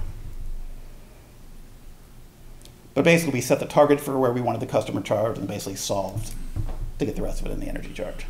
Can I ask a question? Sure. This existing stuff. Our PCA now, I know we had to add on to it. Our PCA now is what? $6.75. Okay. So that's equivalent to the residential 1,000, which is $6.75 is 1,000 right. So it'd be kilowatt. 6.75 cents. $6.75. $6.76. So if you look at his presentation on the 1,000 kilowatt hour, is the rate increase is $6.34. Right. So the ECA actually is higher than that. Right. ECA is $6.75. So I think that's a very important point. You mentioned the PCA is not included in these calculations. So, what people are paying right now, if we put this through, if we go along with this for the first year, that first year your bill is essentially going to stay the same if you're at 100 kilowatt hours. Correct. So I mean, and then the increase would take place. The increase would take place in the next year. More legitimate increase would take place the next year. But people are, with us having to put this PCA on, they are paying that now on their existing bill. So I just want to make sure that point was clear. I mean, you made it, but you certainly said the PCA is not included in this, but I want to stress to people what that PCA is for that 100 kilowatt, and that, the net effect for the residential is really not that much of an effect in the first year. Correct. So bottom line is, assuming my consumption, my utilization stays the same, what my bill is on May 15th of this year, and what my bill will be on August 15th, assuming I don't use any more electricity, I'm using the same amount, is in essence be the same. It'll vary by usage. Right. So at $1,000 kilowatt hours, it'll be right about yeah. break even. Yeah. Because there's a little bit more in the customer charge versus the energy charge, means you will see a slight variance, the less you use versus the more you use. Right. But overall as a class, the revenue. Because the average person is just going to say is, what's this mean to me on my bill? Right, and very what do little, I have to write very a check little for for this year. Yeah. Yeah. Yeah. The average person doesn't care how you get to it. They just want to know how much that check's going to be. Yeah. Exactly. And now if it's going up, they are interested in how you got to it. So. Right. Yeah. Okay. So general service, again, 3.9, so right at the system average for this class. We've used the cost of service as a guide to increase customer charges, putting most of the increase for that. And you'll notice actually even in fiscal year 24, there's no change in the energy charge. So actually by increasing the customer charge by $5.50, that resulted in exactly a change in 3.9% of revenue. So the energy charge just stayed the same for the first year. So customers will actually see their energy charge go down, with the PCA going away. And then on the following year, when we jump to 27, which is right about the cost of service basis for the customer charge, the energy charge goes up a bit from like 9.6 to 9.8 cents. So again, a real small change in the energy charge, mostly just trying to recover customer costs appropriately. And you can see for the first year, like I said, it's because there was nothing changed with the energy, it's just $5.50 on whatever the difference is, and then that'll vary with the PCA.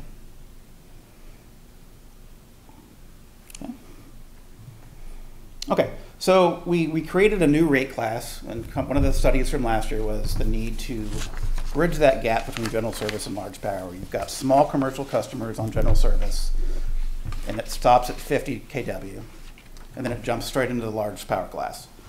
So there was a problem with any time a customer would be right on that borderline and they'd see their bills go up quite a bit, like 20, 30% at least. So we wanted to recommend a way to kind of transition that, and this is typically you would see a general service demand class kind of between. So we decided to set the breakpoint. General service demand will start at 50 kW and go to 500. And then at that point, you're getting into more of the larger commercial. So 500 and above is still the new large power, where it was previously large power started at 50. To get to where we can do rate design, we actually looked at every individual customer in both classes, general service and large power, and basically laid them out for fiscal year 22 and figured out based on their peak demand for that year, what class they would go into, and that's what we used to design the rates. So there's not really a target revenue per se for this class because it was a combination of 3.9%, and we kind of got there by doing all three classes at the same time. But you'll see that general service demand class has a customer charge that's higher than general service. It's basically triple general service, half of for large power now.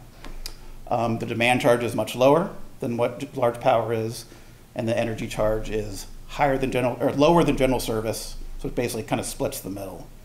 And this comes out to just under a 3%, I think, increase for the people that will be on this class. And you can kind of see some bill comparisons here. I put in kind of the impacts here based on comparing to general service or large power. So you can see the smaller ones will have a much easier transition. You'll see basically, you'll see the same bill demand and various usage charges. So basically as load factor changes, the impact on bills is going to change. So we kind of show it different load factors at various levels to show that it may be lower, it may be higher based on load factor. So we think this creates a good transition for your customers to kind of have that in-between rate.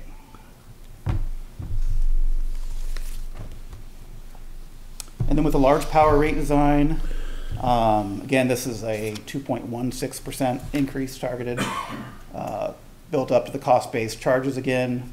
And then it's basically just moderate rate changes, I think. With the first year, we kept the energy charge the same, put the increase to get to the 2% increase in the demand charge, and basically kind of scaled it just up from there. And took barely an increase in the energy charge the next year as well. This is pretty straightforward, so the structure is pretty much the same as it is, just with some small increases. Let me ask you this, I mean, like any community, obviously, you know, residential, we have people on fixed income. Mm-hmm. You obviously want it to be as affordable for them as you can. Yes. Government is just, they're collecting taxpayer dollars. The higher government rates are, the more tax dollars they need. Communities are interested in economic development, great job. So at the end of the day, you know, we have an industrial park here. You know, our city and county are interested in recruiting new employers. Is this design on large power compared to other people that we compete with in the state of Kentucky, good or bad? I think it's good. I haven't done direct like economic development rate comparisons, but this should keep you structured pretty well, especially with your high load factor rate above this one, where like the rate energy charge goes down to like in the 4s. That shows anything with a very high load factor or data center type locations would have an incentive. The more energy they can put in relative to their peak, that rate's going to keep going. The average rate's going to keep going down. So would that make us as attractive or more attractive than we are today? To a the large high load factor one is more attractive. Okay. And this is about the same as you are now. Okay. But by keeping the rate increase lower than the system average, that's adding to your competitiveness. Okay. So depending on what LG&E and KU does. And that's a lot of what policymaking is doing is, do you drive lower industrial rates because it's going to bring jobs and more residential customers? Or do you say, well, we're going to focus on our residential and keep them as low as possible, and if industrial has to pay higher, so be it. Those are the hard decisions you all as regulators have to make. But that's, you know, that's part of it, and that's a policy decision you're allowed to make either way. And once again, I'm going to make the same point I did earlier. None of these calculations, this one included, you're talking about right now, none of these included the PCA. Correct. So, I mean, what you see in this far right-hand column, the actual practical effect of that is going to be much less. It's going to be less than that. Correct. So I just want to make sure that everybody's still aware of that. Yeah.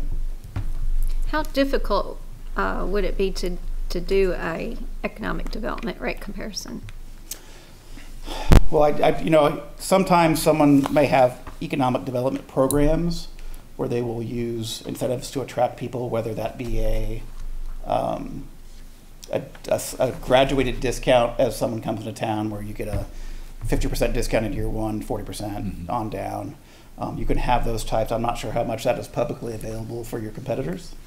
Usually those are kept in-house because it's usually more confidential negotiations with potential customers. But those are common as far as having those. And if a utility has them, they have to file that in their rate cases with the regulatory I would think bodies, an investor right? owned would, yes. Yes. Yes. But you also got to think is with economic development, the electric utility or the water utility is just one piece of the puzzle, and it's usually integrated with the city's economic development team to bring a package to potential businesses. But I can tell you, electric rates will drive a lot of that decision making, and it can tip the scales in some cases.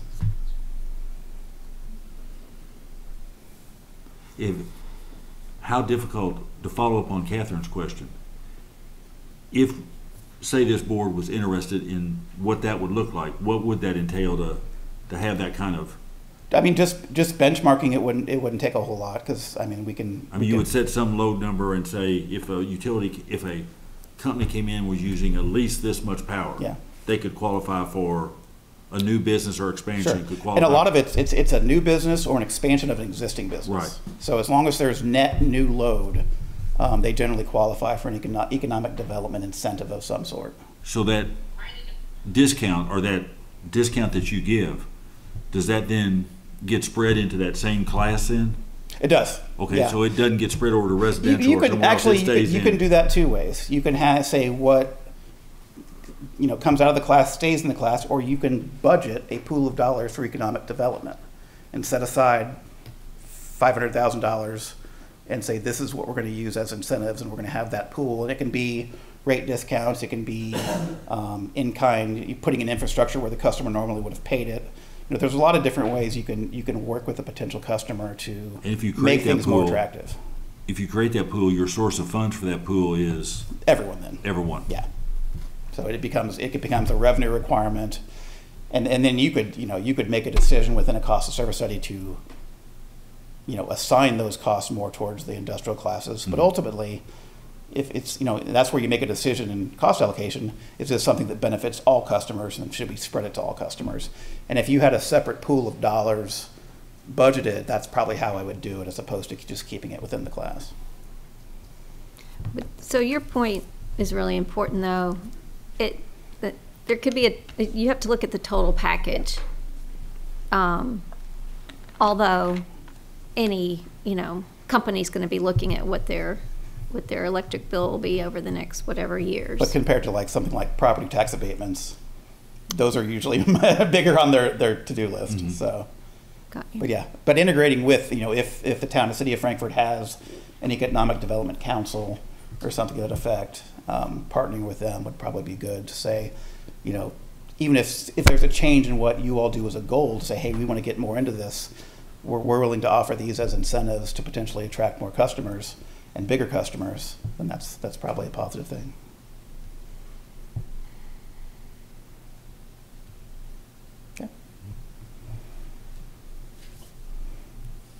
And those customers may be on the large industrial high load factor rate. Mm-hmm. So what we talked about is you remember the cost-based demand charge is up around the $19 range.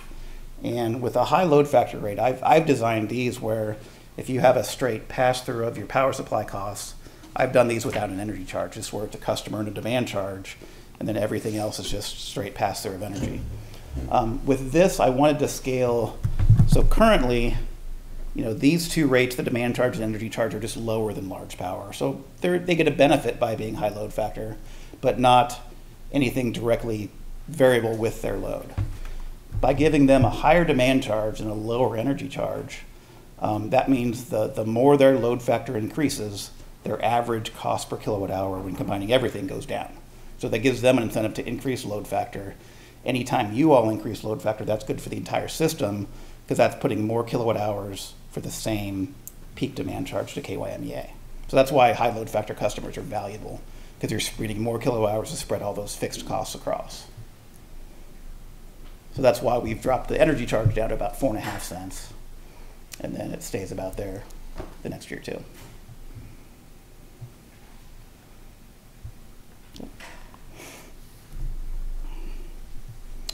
So with municipal and gratis rates, so this we kind of talked about, and this is where this is purely a policy decision on your end. I don't necessarily find it necessary to charge certain customers less because you're not for profit, because this means you're charging other customers more to make up the difference. So that's one of my rationales for not charging schools or municipal governments, things like that. But there's certainly no problem with doing it if you want to continue. So I've basically designed rates as though you're going to continue to have this rate class, both for yourselves and for the municipal.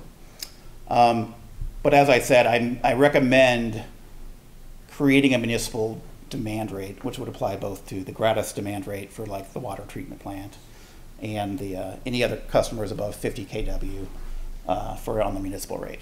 And you'll see this is very much structured as a straight off the new general service demand rate. It's basically about a 5% discount to the new GSD rate. So it's kind of the same concept. You've got the standard rate they bring on, it's a discount from that. So you'll still have some that are on the general service or the standard municipal rate, which is similar to the general service. Anything above 50 kW would recommend be on the municipal demand rate, which is structured as a discount to GSD or general service demand. When you talk about the electric vehicles, what does that entail? Like just a separate rate for charger? I mean, like people can have chargers at their home, but they can have, like the city of Frankfort has put in, we've put them in, they paid the bill, we've got some around town. Say if, like Mars in Louisville, which is a big, or Walmart in Georgetown has a lot of chargers. So that's a rate just for those charging stations? No, it's not. Well, it would hopefully apply to them. It all depends on who owns the chargers. Okay. If it's a commercial customer and if Walmart owns the chargers and it's just part of their electric bill, they're probably already on the large industrial rate. And that would just fall into their normal rate. Yeah. The problem is where electric utilities like you get in a situation where you're not recovering your costs is if, say, the municipal, and I think we looked at this last year in the rate design, what it actually costs to pay to serve those loads. Remember, they're real high peaks and rarely get used. So there's no kilowatt hours coming through for a very high peak. And if you do the math, it comes out to the rate should be about 35 cents a kilowatt hour. And if you don't have that demand charge, and you're only charging them 9.8 or 8.9 cents. So severe mismatch in what it costs you and what they're paying you for that service. So the biggest concern is ones that customers own that aren't on a demand rate. And even with the demand rate, you're still not going to recover that cost. It just makes it more equitable. And we get into, so that's one of the, as we get into the PURPA part of this, equitable and affordable is one of the things that goes into that. But again, it's a policy decision as your own. If you're okay under recovering in some areas and recovering it from other people, then that's fine.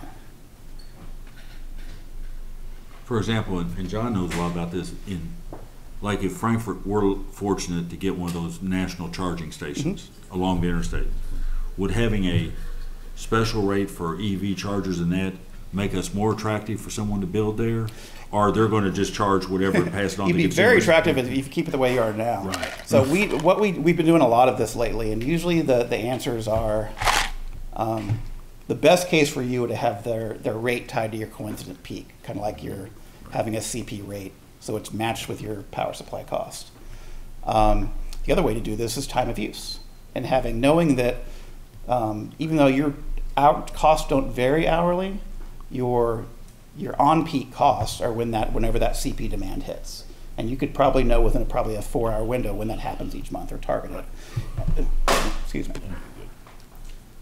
And if you build an on-peak rate around that period where you're probably going to hit your CP, then you can have a much lower energy charge the rest of the day. And it may, and usually with situations like this, they're way more varied, where it might be like you can charge a 6-cent rate, but it might dump up to 35 cents during the peak times. Yep. The other option is load control, where you just kind of shut them down during the CP, but customers don't like that, and I wouldn't recommend that. So definitely multiple ways you can do it.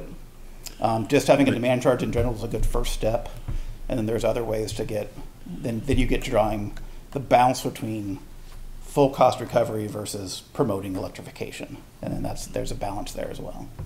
Quick question on that.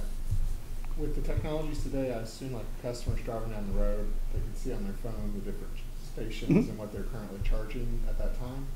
So if someone was driving down the road and suddenly jumped to that 35 cents a kilowatt hour, they'll see that before they get off and figure out how to plug their car in, and then suddenly see that. And a lot of chargers just charge 35 cents a kilowatt hour all the time. Yeah. Oh, wow. So a lot of them do. Yeah. But because there's the piece to recover the capital cost of the charger itself. Right. That goes beyond the power supply cost itself. And this is, I mean, just as a rough estimate, if you're charging 35 cents a kilowatt hour, what is that? I know EVs have a different capacities, but what does a fill up look like? So say you've got a level 3 charger, which is a DC fast charger. DC fast, right. Most of around 150 kW right now, which means you could, fill that up in probably 30 minutes and get a mostly load. So you're still 10, not less than $10 probably compared to a tank of gas. So At 30, yeah, at 35. Yeah. So it's still comparable, but yeah. Thing is, people charge their cars at home. Yeah. But even on that, it's you have to be more cognizant of don't want to say allow, getting your customers to not come home from work and plug in at 5 o'clock when you're about to hit your peak. Right. That hurts you a lot. And that's where we are really getting to a lot of people with going to time of use rates, where you're setting a price signal to your residential customers as well. And then the other thing we do with that is you can have a 3-part rate where it gets really, really cheap from midnight to 6 a.m. Home chargers are programmable. If you can say, we'll charge you 3 cents a kilowatt hour from midnight to 6 a.m. Right. So a lot of different ways you can do that. And we can do all kinds of fun stuff once we get that AMI project finished. So the traditional flat residential rate, you're starting to see with charging stations. That's kind of what my front end thing is like. That's worked for a long time, and the industry itself and how people use electricity is changing, and the way, you know, the spikes are way different than they used to be. So you just have to be more cognizant about cost recovery and being able to send the right price signal to your customers. Of course, overall, it's good for the grid to have that power use at night. It is, yeah. Again, yeah, that's raising your system load factor, but in the opposite, if they're charging on peak, that could be very detrimental to everybody. Right. So.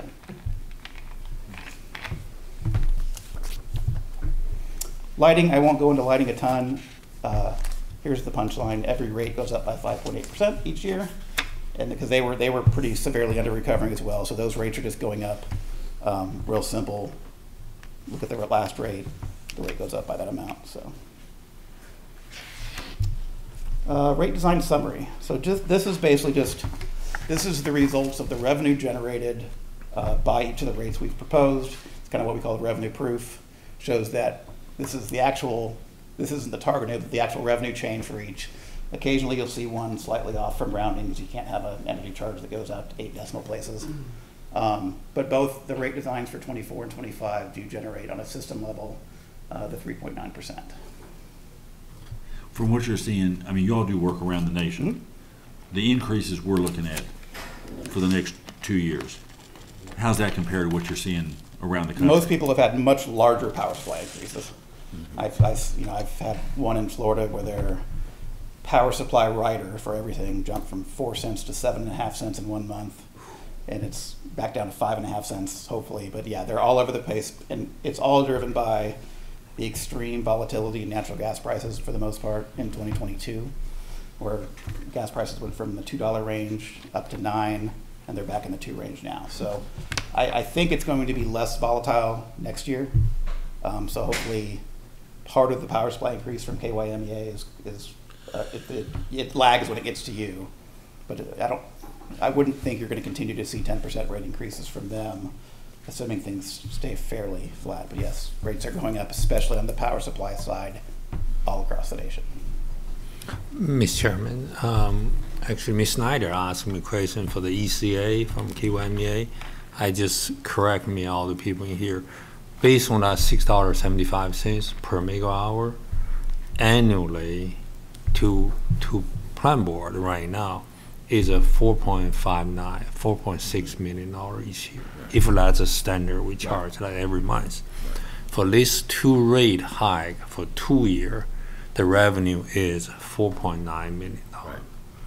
So we dropped that 4.6 from July, but this 2 increase is higher than that, but it's a 2 year. I'm not sure that makes any sense to you. No, it is.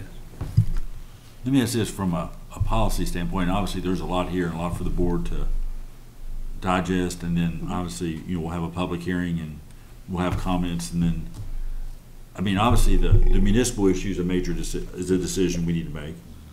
The economic, whether we want to do something on economic development. What are the other major, from your standpoint, from a policy? I mean, obviously, we can say we want to shift more to residential. I think there's a couple things. You're on that. So, are you comfortable with making targeted adjustments based on the cost of service study and giving residential more than the system average? Mm-hmm. That's important. I think you're okay with the general service demand class, I would think, but we've made targeted adjustments to the customer charge to increase those closer to cost of service. So those are going up more than energy charges. And so over 2 years, your residential customer charge is going from $11.45 to $18. That's controversial in some places. I have customers that are getting it up to closer to $30. So it's interesting across the country where you see it's still controversial to have an $8 customer charge. I'm very much, as you know, especially on the customer side, knowing that we don't really that you're recovering most of your demand costs and energy, I try to get those customer costs recovered as fully as possible in the customer charge. And that helps as the industry changes and you have people using the system differently, that at least you're getting that first line covered in the charge. But again, that's a policy decision for you all as well. And then how many utilities, either municipal or for-profit, whatever, how many use or have an economic development type rate, would you say? How common is that?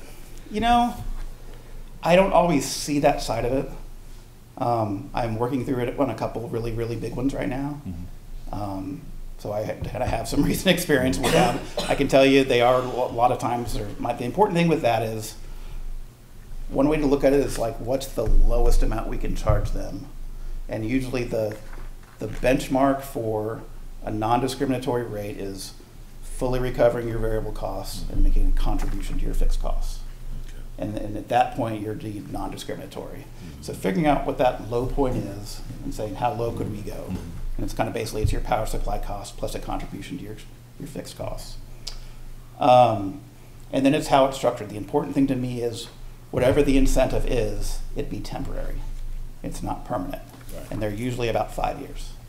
But I've seen some go to 10. Maybe it's a huge customer you're trying to draw. But yeah, knowing how far you can go with an incentive, and then knowing it benefits the entire system, and then making sure it's temporary. That's kind of my key guardrails or guide rails, if you will. Because what I've seen a lot in economic development deals is it's good to do those things to bring somebody in. But you always have the backlash from your existing customers who are sitting there saying, yeah, I'm not expanding, but I've maintained my employment all along, I'm doing everything. You're bringing in a competitor, and you're giving him a better rate. How's that fair? I've been here 20 years. It's not easy conversations, yeah. Well, and like Craig said, in the grand scheme of things, at the end, those fixed costs are a zero-sum game. Yes. Somebody's got to pay for them. Yeah, they're going somewhere. Somebody's going to pay for them, and whether, for every dollar you don't get through that incentive, you're going to have to charge off somewhere else. Yeah. So. And hopefully, like I said, it's just temporary. Right. So the end result is you've got a bigger system and more people contribute to those fixed costs. Right. Yeah. And hopefully it comes with jobs. Right. Yeah. Yeah, but it's hard for people to remember, well, maybe we won't have a tax increase because we have bigger revenues in our city. It's worth pointing out in the budget draft before you tonight that we'll talk about on the 31st, on pages 20 and 21 are the electric revenue information. We have the rates as laid out for 24 and 25 recommended. Those rates have been put in for years 24 and 25 in the budget. So I just want to let you know that the budget you have is based upon this cost of service study. So if the board would choose to want to do something different, your budget is untouched as long as we still continue to generate that amount of revenue? Yes, sir. Okay. If for some reason decisions were made to reduce revenue, then we need to discuss the expense side and how we make it how it makes it balance. We need to make, okay. And I think it's important for people watching. Obviously, nobody wants to raise rates, and everybody says, "Well, plant board, you ought to cut costs." But on the weekend we had, when we took all that damage, everybody wanted their lights on right away. Sure. And you can't have good equipment and well-trained people and pay them overtime and get everything back on, and say we're going to cut back and not have as much equipment or fewer people, or we're not going to work overtime this weekend. We'll get you on sometime next week. Right. Yeah, we'll get around to you Wednesday or Thursday. I think another thing to remember, and sometimes gets forgotten in this, is the last electric rate increase that the plant board had was in 2017. So if you think about everything you purchase, buy, and deal with, and the vast inflationary changes we've seen in the last couple of years, the plant board has been completely unchanged on electric since 2017. So while no one wants to see this happen, and you never want to change your prices ever, that's just not realistic based on we're in the marketplace as the Frankfort Plant Board, just like everyone else, and we've talked about how much our trucks are going up and our equipment, and we're experiencing what everyone else has. Yes. But on your point, even if because you got your power back on, you saved everything in your fridge and freezer. Right. That alone compensates for. Or you didn't have to stay in a hotel for 3 days. Yeah. Mr. Chairman, actually, I just follow what Wen said. I agree 100% what he said. But there's another part I do want to know. I know you have a concern, we do too, is we don't take that lightly. Right. Actually, we don't want to any hike at all. We still believe this is much lower than the utility world in last 3 years. They are high, significant higher than this, as we know. But we don't want to take lightly because we do know there's a low-income family, very hard dealing today. We don't want to take that lightly. So it's very hard for us in the beginning to say what a number we want to. We just want to really make a balance, just move on, follow. You know, the second year reading is necessary, but I hope K1MEA can do something next year. Hopefully we don't have to do that, but I kind of doubt that because the catch up what happened last year, so all the natural gas coal price, particularly K1MEA spent $11 million their money to buy down the rate last year too. That's kind of catch up currently too. But fundamentally, I do want you to know, I mean, nobody take that lightly. I know this group of people, we had many discussing, can we do less? Can we do something differently? And Vint made a good point. I mean, this agency has pretty much held the line for 6 years, and did rebates for several of those years too. Rebated for several of those years as well. Yeah. The rebate we gave is more than right. Yes. Yeah. Yeah. People like the rebates. Okay. So this kind of brings the conclusion of the kind of the rate study piece of it. We got one more thing to talk about, and that's some new purpose standards. We've added a bit of this to the report. I actually expanded it on a bit for the presentation, and we're going to add it to the final report. So there are some new standards that came out for PURPA, which is the Public Utility Regulatory Policy Acts of 1978. This gets updated by Congress occasionally, adds on to it. This generally applies to regulated utilities. There are certain things within this that apply to municipals as well. And so kind of want to talk about what your obligations are as a regulatory agency, which is what you are. So as part of the Infrastructure and Investments Job Act of 2021, or the IIJA, there's 2 new standards related to demand response and EV charging programs. And your obligation is to consider and determine whether or not to adopt the 2 new standards proposed by the new regulatory standards. So this is something you have to have effectively a formal process that's publicly and documented that shows you have considered these 2 new standards. So just to kind of read this, the obligation of the board is the due process required by PURPA includes the requirement that the determination as to the appropriateness of a particular standard take place after public notice and hearing and in writing, and based on the findings included in such determination upon evidence presented at the hearing, and that the evidence should be made available to the public. So you have until November 15th, 2023 to get through this process, which would include kind of documenting effectively where you are today, and having a public hearing that's been announced, holding it, talking about effectively what you're what you do today related to these standards, and if you're going to consider new things. So the new standards are related to demand response. So it says each electric utility shall promote the use of demand response and demand flexibility practices by commercial, residential, and industrial consumers to reduce electricity consumption during periods of unusually high demand. I'm going to talk about what some of those things are on the next slide. So I just want to go and get through the EV charging one. Is each state shall consider measures to promote greater electrification of the transportation sector, including establishing rates that promote affordable and equitable electric vehicle charging options. Picturing they put affordable and equitable in the same sentence. I like that. Improve customer experience associated with electric vehicle charging. Accelerate third-party investment by EV charging, and appropriately recover the marginal cost of delivering electricity to the EVs and the charging infrastructure. So what are some of the things you could consider?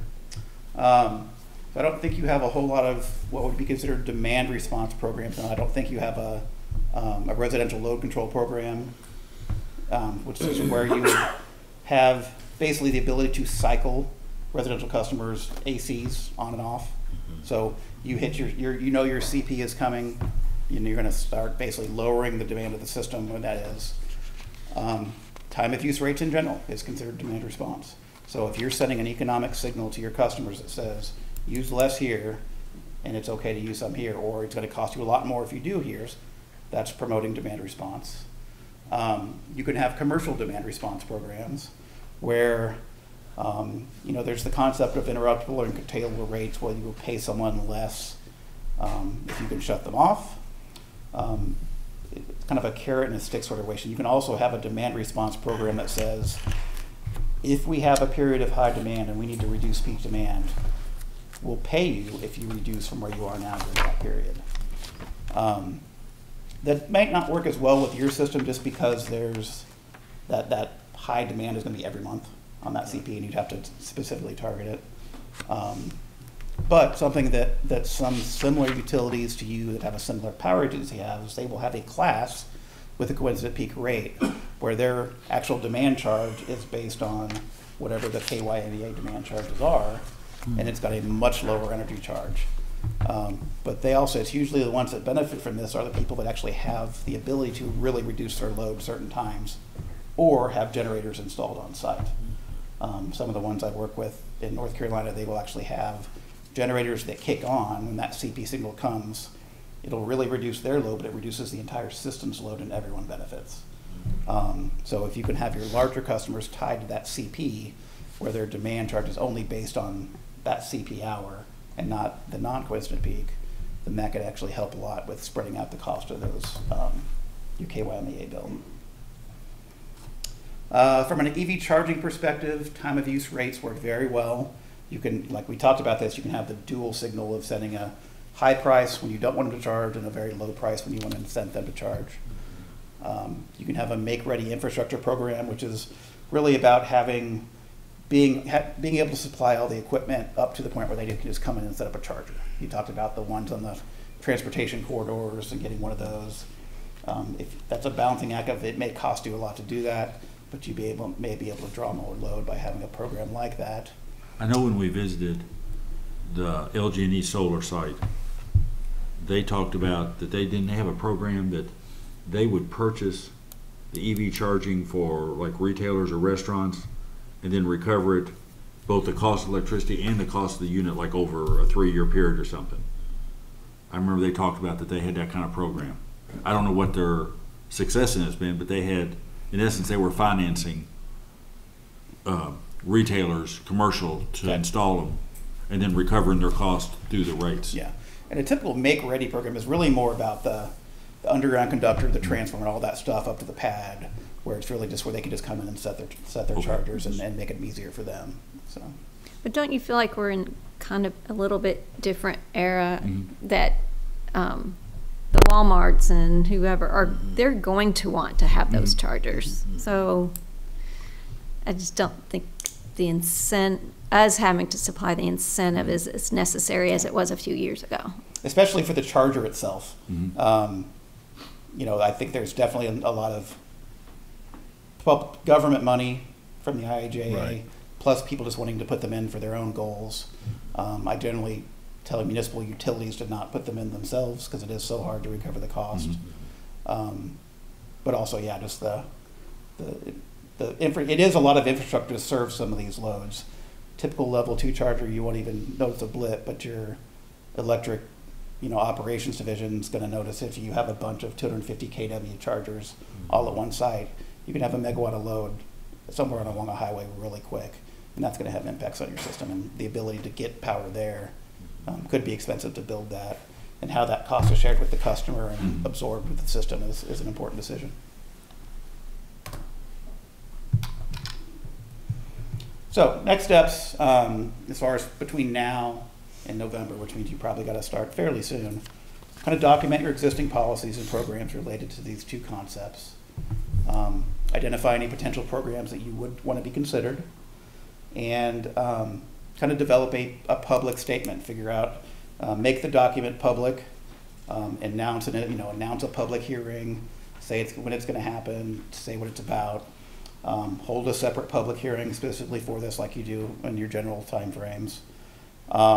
Let them give you feedback on what they think is important, and the board formally documents any changes proposed, or that no changes are recommended at all. Like I said, this is only, your obligation is to consider it. And this is all separate from the rate design. This is totally, yeah, so this is totally separate. I assume this would trail the rates. I don't think you would be able to have this prepared by later this month.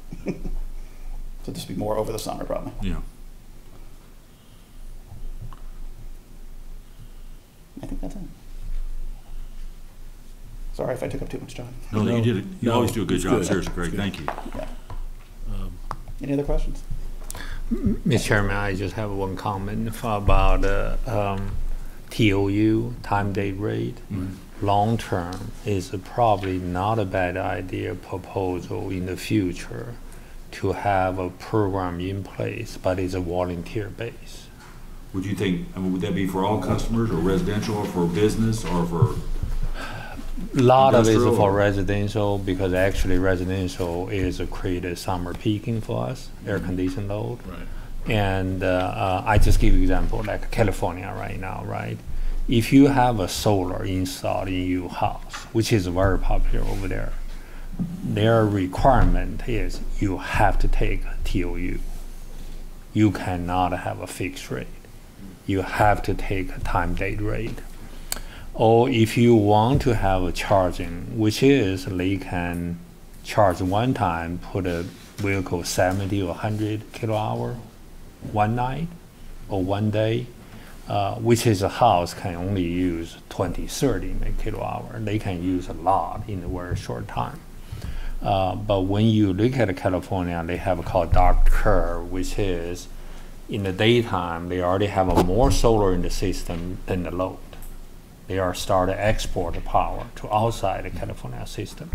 But as soon as 4:30, the solar go away, then the people driving home to start to have both load, commercial and residential, then they created the second peak. Normally it's not, but last what they put in 4 to 9 o'clock is the highest cost.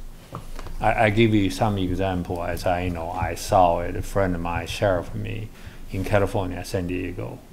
Their time day rate is like 83 cents residential between 4 to 9.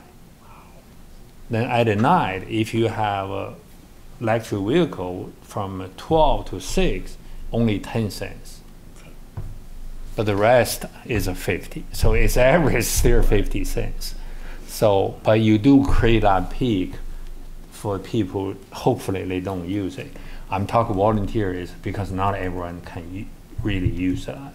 Particularly if you have elderly, you have a sick, you need air conditioning. Part of California can be 100 degrees too in the house. So you need that air conditioning. You don't want to force people to say, I want to cut a saving to really risk their family, people's life, all that. So volunteers make sense. Gary or Ben or Trav, what would be the process? We've got this document. We've had the presentation. We'll have the public hearing, get the comments. The board has to make a decision for that. Then, do we immediately begin working, Craig, on this purpose? I would think so, yeah. Just so so you don't have delays where you get towards the end. I don't think there's anyone that's going to be checking to see if you have it done by November 15th, but obviously you want to be compliant with this. We could probably direct the staff to have something for us maybe at the August meeting, and we could have maybe because a lot of these things are going to be priced out, maybe have a public hearing in September, and that would give us plenty of time to make any decisions we needed to make. Would that sound? I don't know if KU still does it. Do they still install? When I lived in the county, KU had that where they would turn off your air conditioner or cycle it at certain times in the day. It would turn off your air conditioner for like 20 minutes. Do they still do that, Vin, or is that program gone away, or are they still doing that? I think it's still around. I had one on mine. Yeah. I have one on mine. Yeah. I think the other thing to remember about what you're talking about is you need to consider the things. You can consider them and say, for instance, there's a few things I personally wouldn't implement until you had your AMI. Right. It gives you a lot more options on some things. You can consider things and say, well, we're going to take action on that 6 months from now or a year from now, I mean, remember, it's consider. You don't have to take action to implement a bunch of programs it's consider it, make a plan if you decide you want to, but that plan doesn't have to be implemented by November. Yeah. But just consider it, take public input, and again, later on, after we kind of get some ideas, maybe if we're throwing some things out there as public information, then you could just, okay, public, what do you think? And then you have that public hearing, let them come in, voice their concerns, and then the staff could report back to you. I think John's probably right. Probably at the June meeting, we probably need to adopt some type of draft schedule to follow up on that this summer and then get that done. KU, by the way, KU has a time-day rate for quite a while in their system, but it's not it's a volunteer base. Customer can choose to use that, but they already have that. If it's a volunteer, that would. Mr. Chairman, if it's in order, I would like to make a motion to accept the electric cost of service and rate design study that's been presented here this evening. Direct staff to post it up on the website, and also schedule a public hearing on May 31st for customer input into the findings and recommendations of the study. We have a motion. Do we have a second? Second. We have a motion second. All those in favor say aye. Aye. Those opposed? Motion's adopted. Travis, thank you. Craig, thank you. Thank you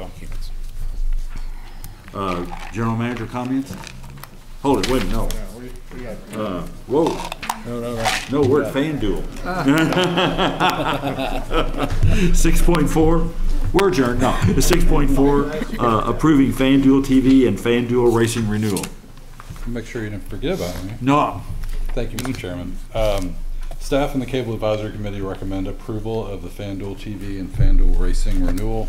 This is an NCTC agreement with a term through March 31st of 2023. FanDuel TV, formerly known as TVG, is on Classic Cable Channel 41, and FanDuel Racing, which is formerly known as TVG2, is on Preferred Cable Channel 145. There's not previously been a licensee for these channels, and this renewal affords us the ability to maintain that arrangement. Networks contain live coverage and analysis of horse racing, international basketball, MMA, and other live sports, and no additional carriage requirements are included in this agreement. Have any questions for Harvey? Harvey, when I remember I was on the Cable Advisory Board when we got TVG here. Part of that agreement at that time was that the folks in Frankfort who got TVG accounts and, you know, within our system, that we got a small percentage of that. Is that completely gone away? Yeah, I had the same memory, and it was not the case in the agreement that we had. Right, I didn't see it in this agreement. Yeah, and it wasn't on this one, it wasn't in the one previous, so it went away at some point. Okay. That was the case, but that was, a long time ago. Maybe to gin up interest in it or whatever, okay, that's fine. I just wanted to make sure it wasn't an oversight or they were making a change, but I didn't know if that had stayed through the years. Any other questions for Harvey? Now, do we have a motion? We have a motion. Do we have a second? Second. We have a motion and a second. All those in favor say aye. Aye. Those opposed? Approved. Item 6.5, consider approving CBS TV Everywhere agreement. Harvey. Thank you. Staff and the Cable Advisory Committee recommend approving the CBS TV Everywhere agreement. This is a direct agreement with a term through December 15th of 2024. We carried all the broadcast channels on video on demand, which we sunset earlier this year. We encouraged our customers to get that content through TV Everywhere apps. We did not have an agreement with CBS for TV Everywhere. They were the only broadcaster that we didn't. They don't have them with all the operators either. So we were able to negotiate this direct agreement, which will allow our cable customers to get access to their on-demand, CBS's on-demand content through their app at no charge. And there's no charge to us, and there won't be any charge to our customers. So the only requirement is that we have a valid retransmission consent agreement in place. So we have that today with WKYT, which, as a reminder, expires at the end of this year. But hopefully there won't be any issues with that, but that's the only requirement for this agreement. And staff attorney reviewed it and it meets with his approval, and I'd be happy to answer any questions you may have on this item. Okay, any questions for Harvey on this? Not, do we have a motion? So move. Do we have a second? Second. We have a motion second. All those in favor say aye. Aye. Opposed? Approved. Harvey, consider item 6.6, consider approving Turner affiliate agreement. Yes, sir. The Cable Advisory Committee and staff recommend the board approve the NCTC agreement with Warner Media Network Sales for the Turner Network Services Agreement. This has a term through May 31st of 2025. The networks that are included in this agreement are CNN, Headline News, TBS, TNT, Cartoon Network, True TV, and Turner Classic Movies, all on Classic Cable. There's no retail rate increase this year. The annual increases beginning January 1 of 2024, as well as in 2025, average 6% across the whole group. Those increases were budgeted, higher than we wished, but they were what we anticipated. As a reminder, Turner shares the rights to the NCAA basketball tournament with CBS. Those games are consistently the highest viewed on FPB's cable system every year. And this agreement also contains protection against any loss of sports content. So no additional carriage or migration requirements in this extension. I'd be happy to answer any questions on this item. Harvey, we do meet the percentage of our penetration numbers, or we get the lowest rate? We do, yes, sir. Okay, all right. Any questions for Harvey? We still keep MeTV, right? Yes, sir. Yeah. We took care of that one a while ago. Sorry, buddy. John Cuban channel, that's right. Do we have a motion? Do we have a second? Second. We have a motion second. All those in favor say aye. Aye. Those opposed? Agreement's approved. Item 6.7, considering accepting minutes of the February 15, 2023 Cable Advisory Committee meeting. Yes, sir. Those are presented for your acceptance. They've already been approved by the advisory committee. Make a motion we approve. You know, motion, do we have a second? Second. You have a motion second. All those in favor say aye. Aye. Those opposed? Thank you. All those in favor say aye. Motion's approved. Consider amendments to the job classification and compensation plan, reclassify customer service supervisor position. This is, I guess, what would you say, Michelle, cleaning up organizationally? Yes. That we have not had that position, the director's position, filled since when? About 2017. 2017. So that's been on the books. This eliminates that and redefines or reclassifies the two customer service supervisors? Yes. Okay. So staff asked the board to consider the elimination of the customer service director position and reclassify the customer service supervisor position due to the proposed director position being eliminated. With the proposed reclassification, the customer service supervisor position will absorb additional duties of the director and report directly to the chief financial officer, who will provide higher level guidance for the customer service department. Based on an evaluation of the customer service supervisor job description to include the additional job duties, the recommended classification for this position would move to a grade 114 from a grade 112. There is money in the current budget for this change. FPB staff is requesting the board to approve the elimination of the customer service director position, the revised customer service supervisor position, job description, and associated salary grade to a 114 effective April 17 of 2023. The proposed job description is included in the detail pages on page 247 for this board item. As I understand it, David, this, from a budget standpoint, from a budgeted position standpoint, actually is a net savings, right? Yes, sir. So you eliminate with the director, and the increases to the two supervisors are less than what the salary would have been for a director. Any questions of Michelle or David?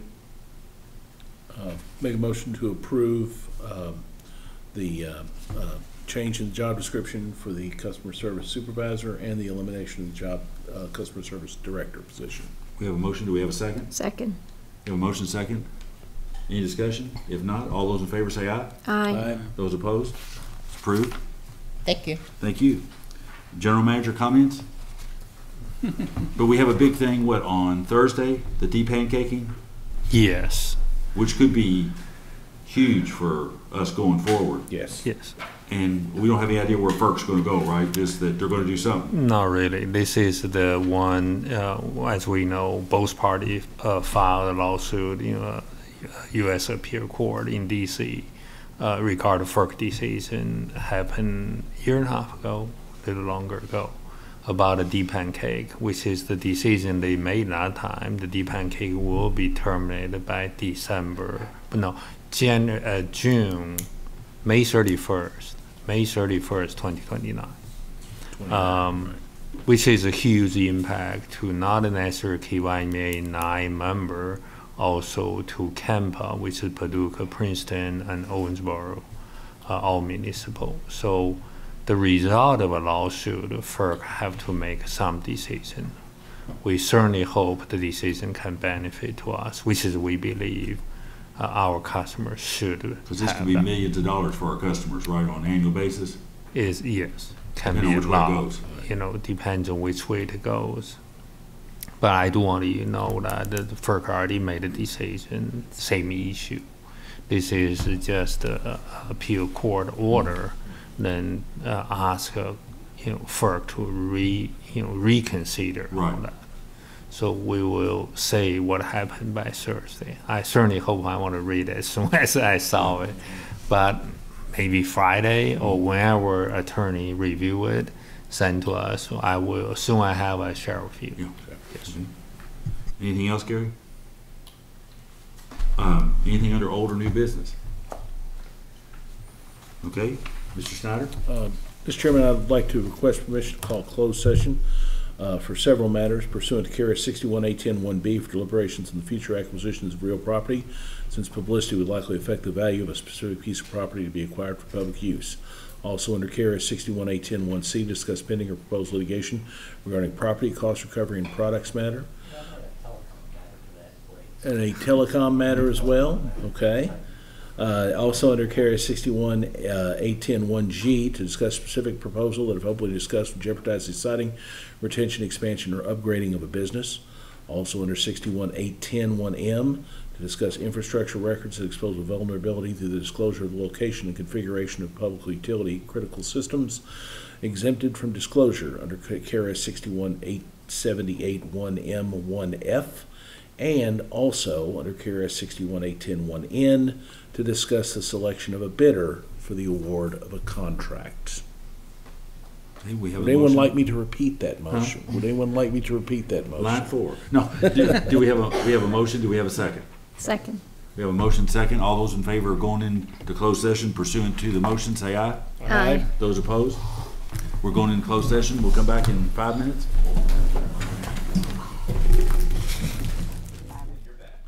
Need a motion to come out of closed session? So moved. Do we have a second? Second. We have a second. Motion and a second. All those in favor say aye. Aye. Those opposed? We're out of closed session. Mr. Snyder? Mr. Chairman, we only have one action item coming out of the closed session.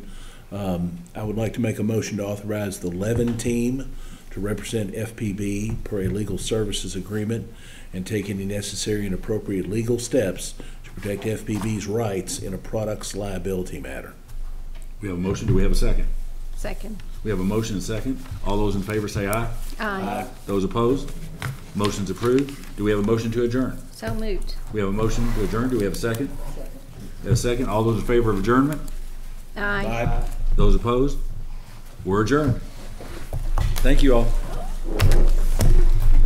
Steve.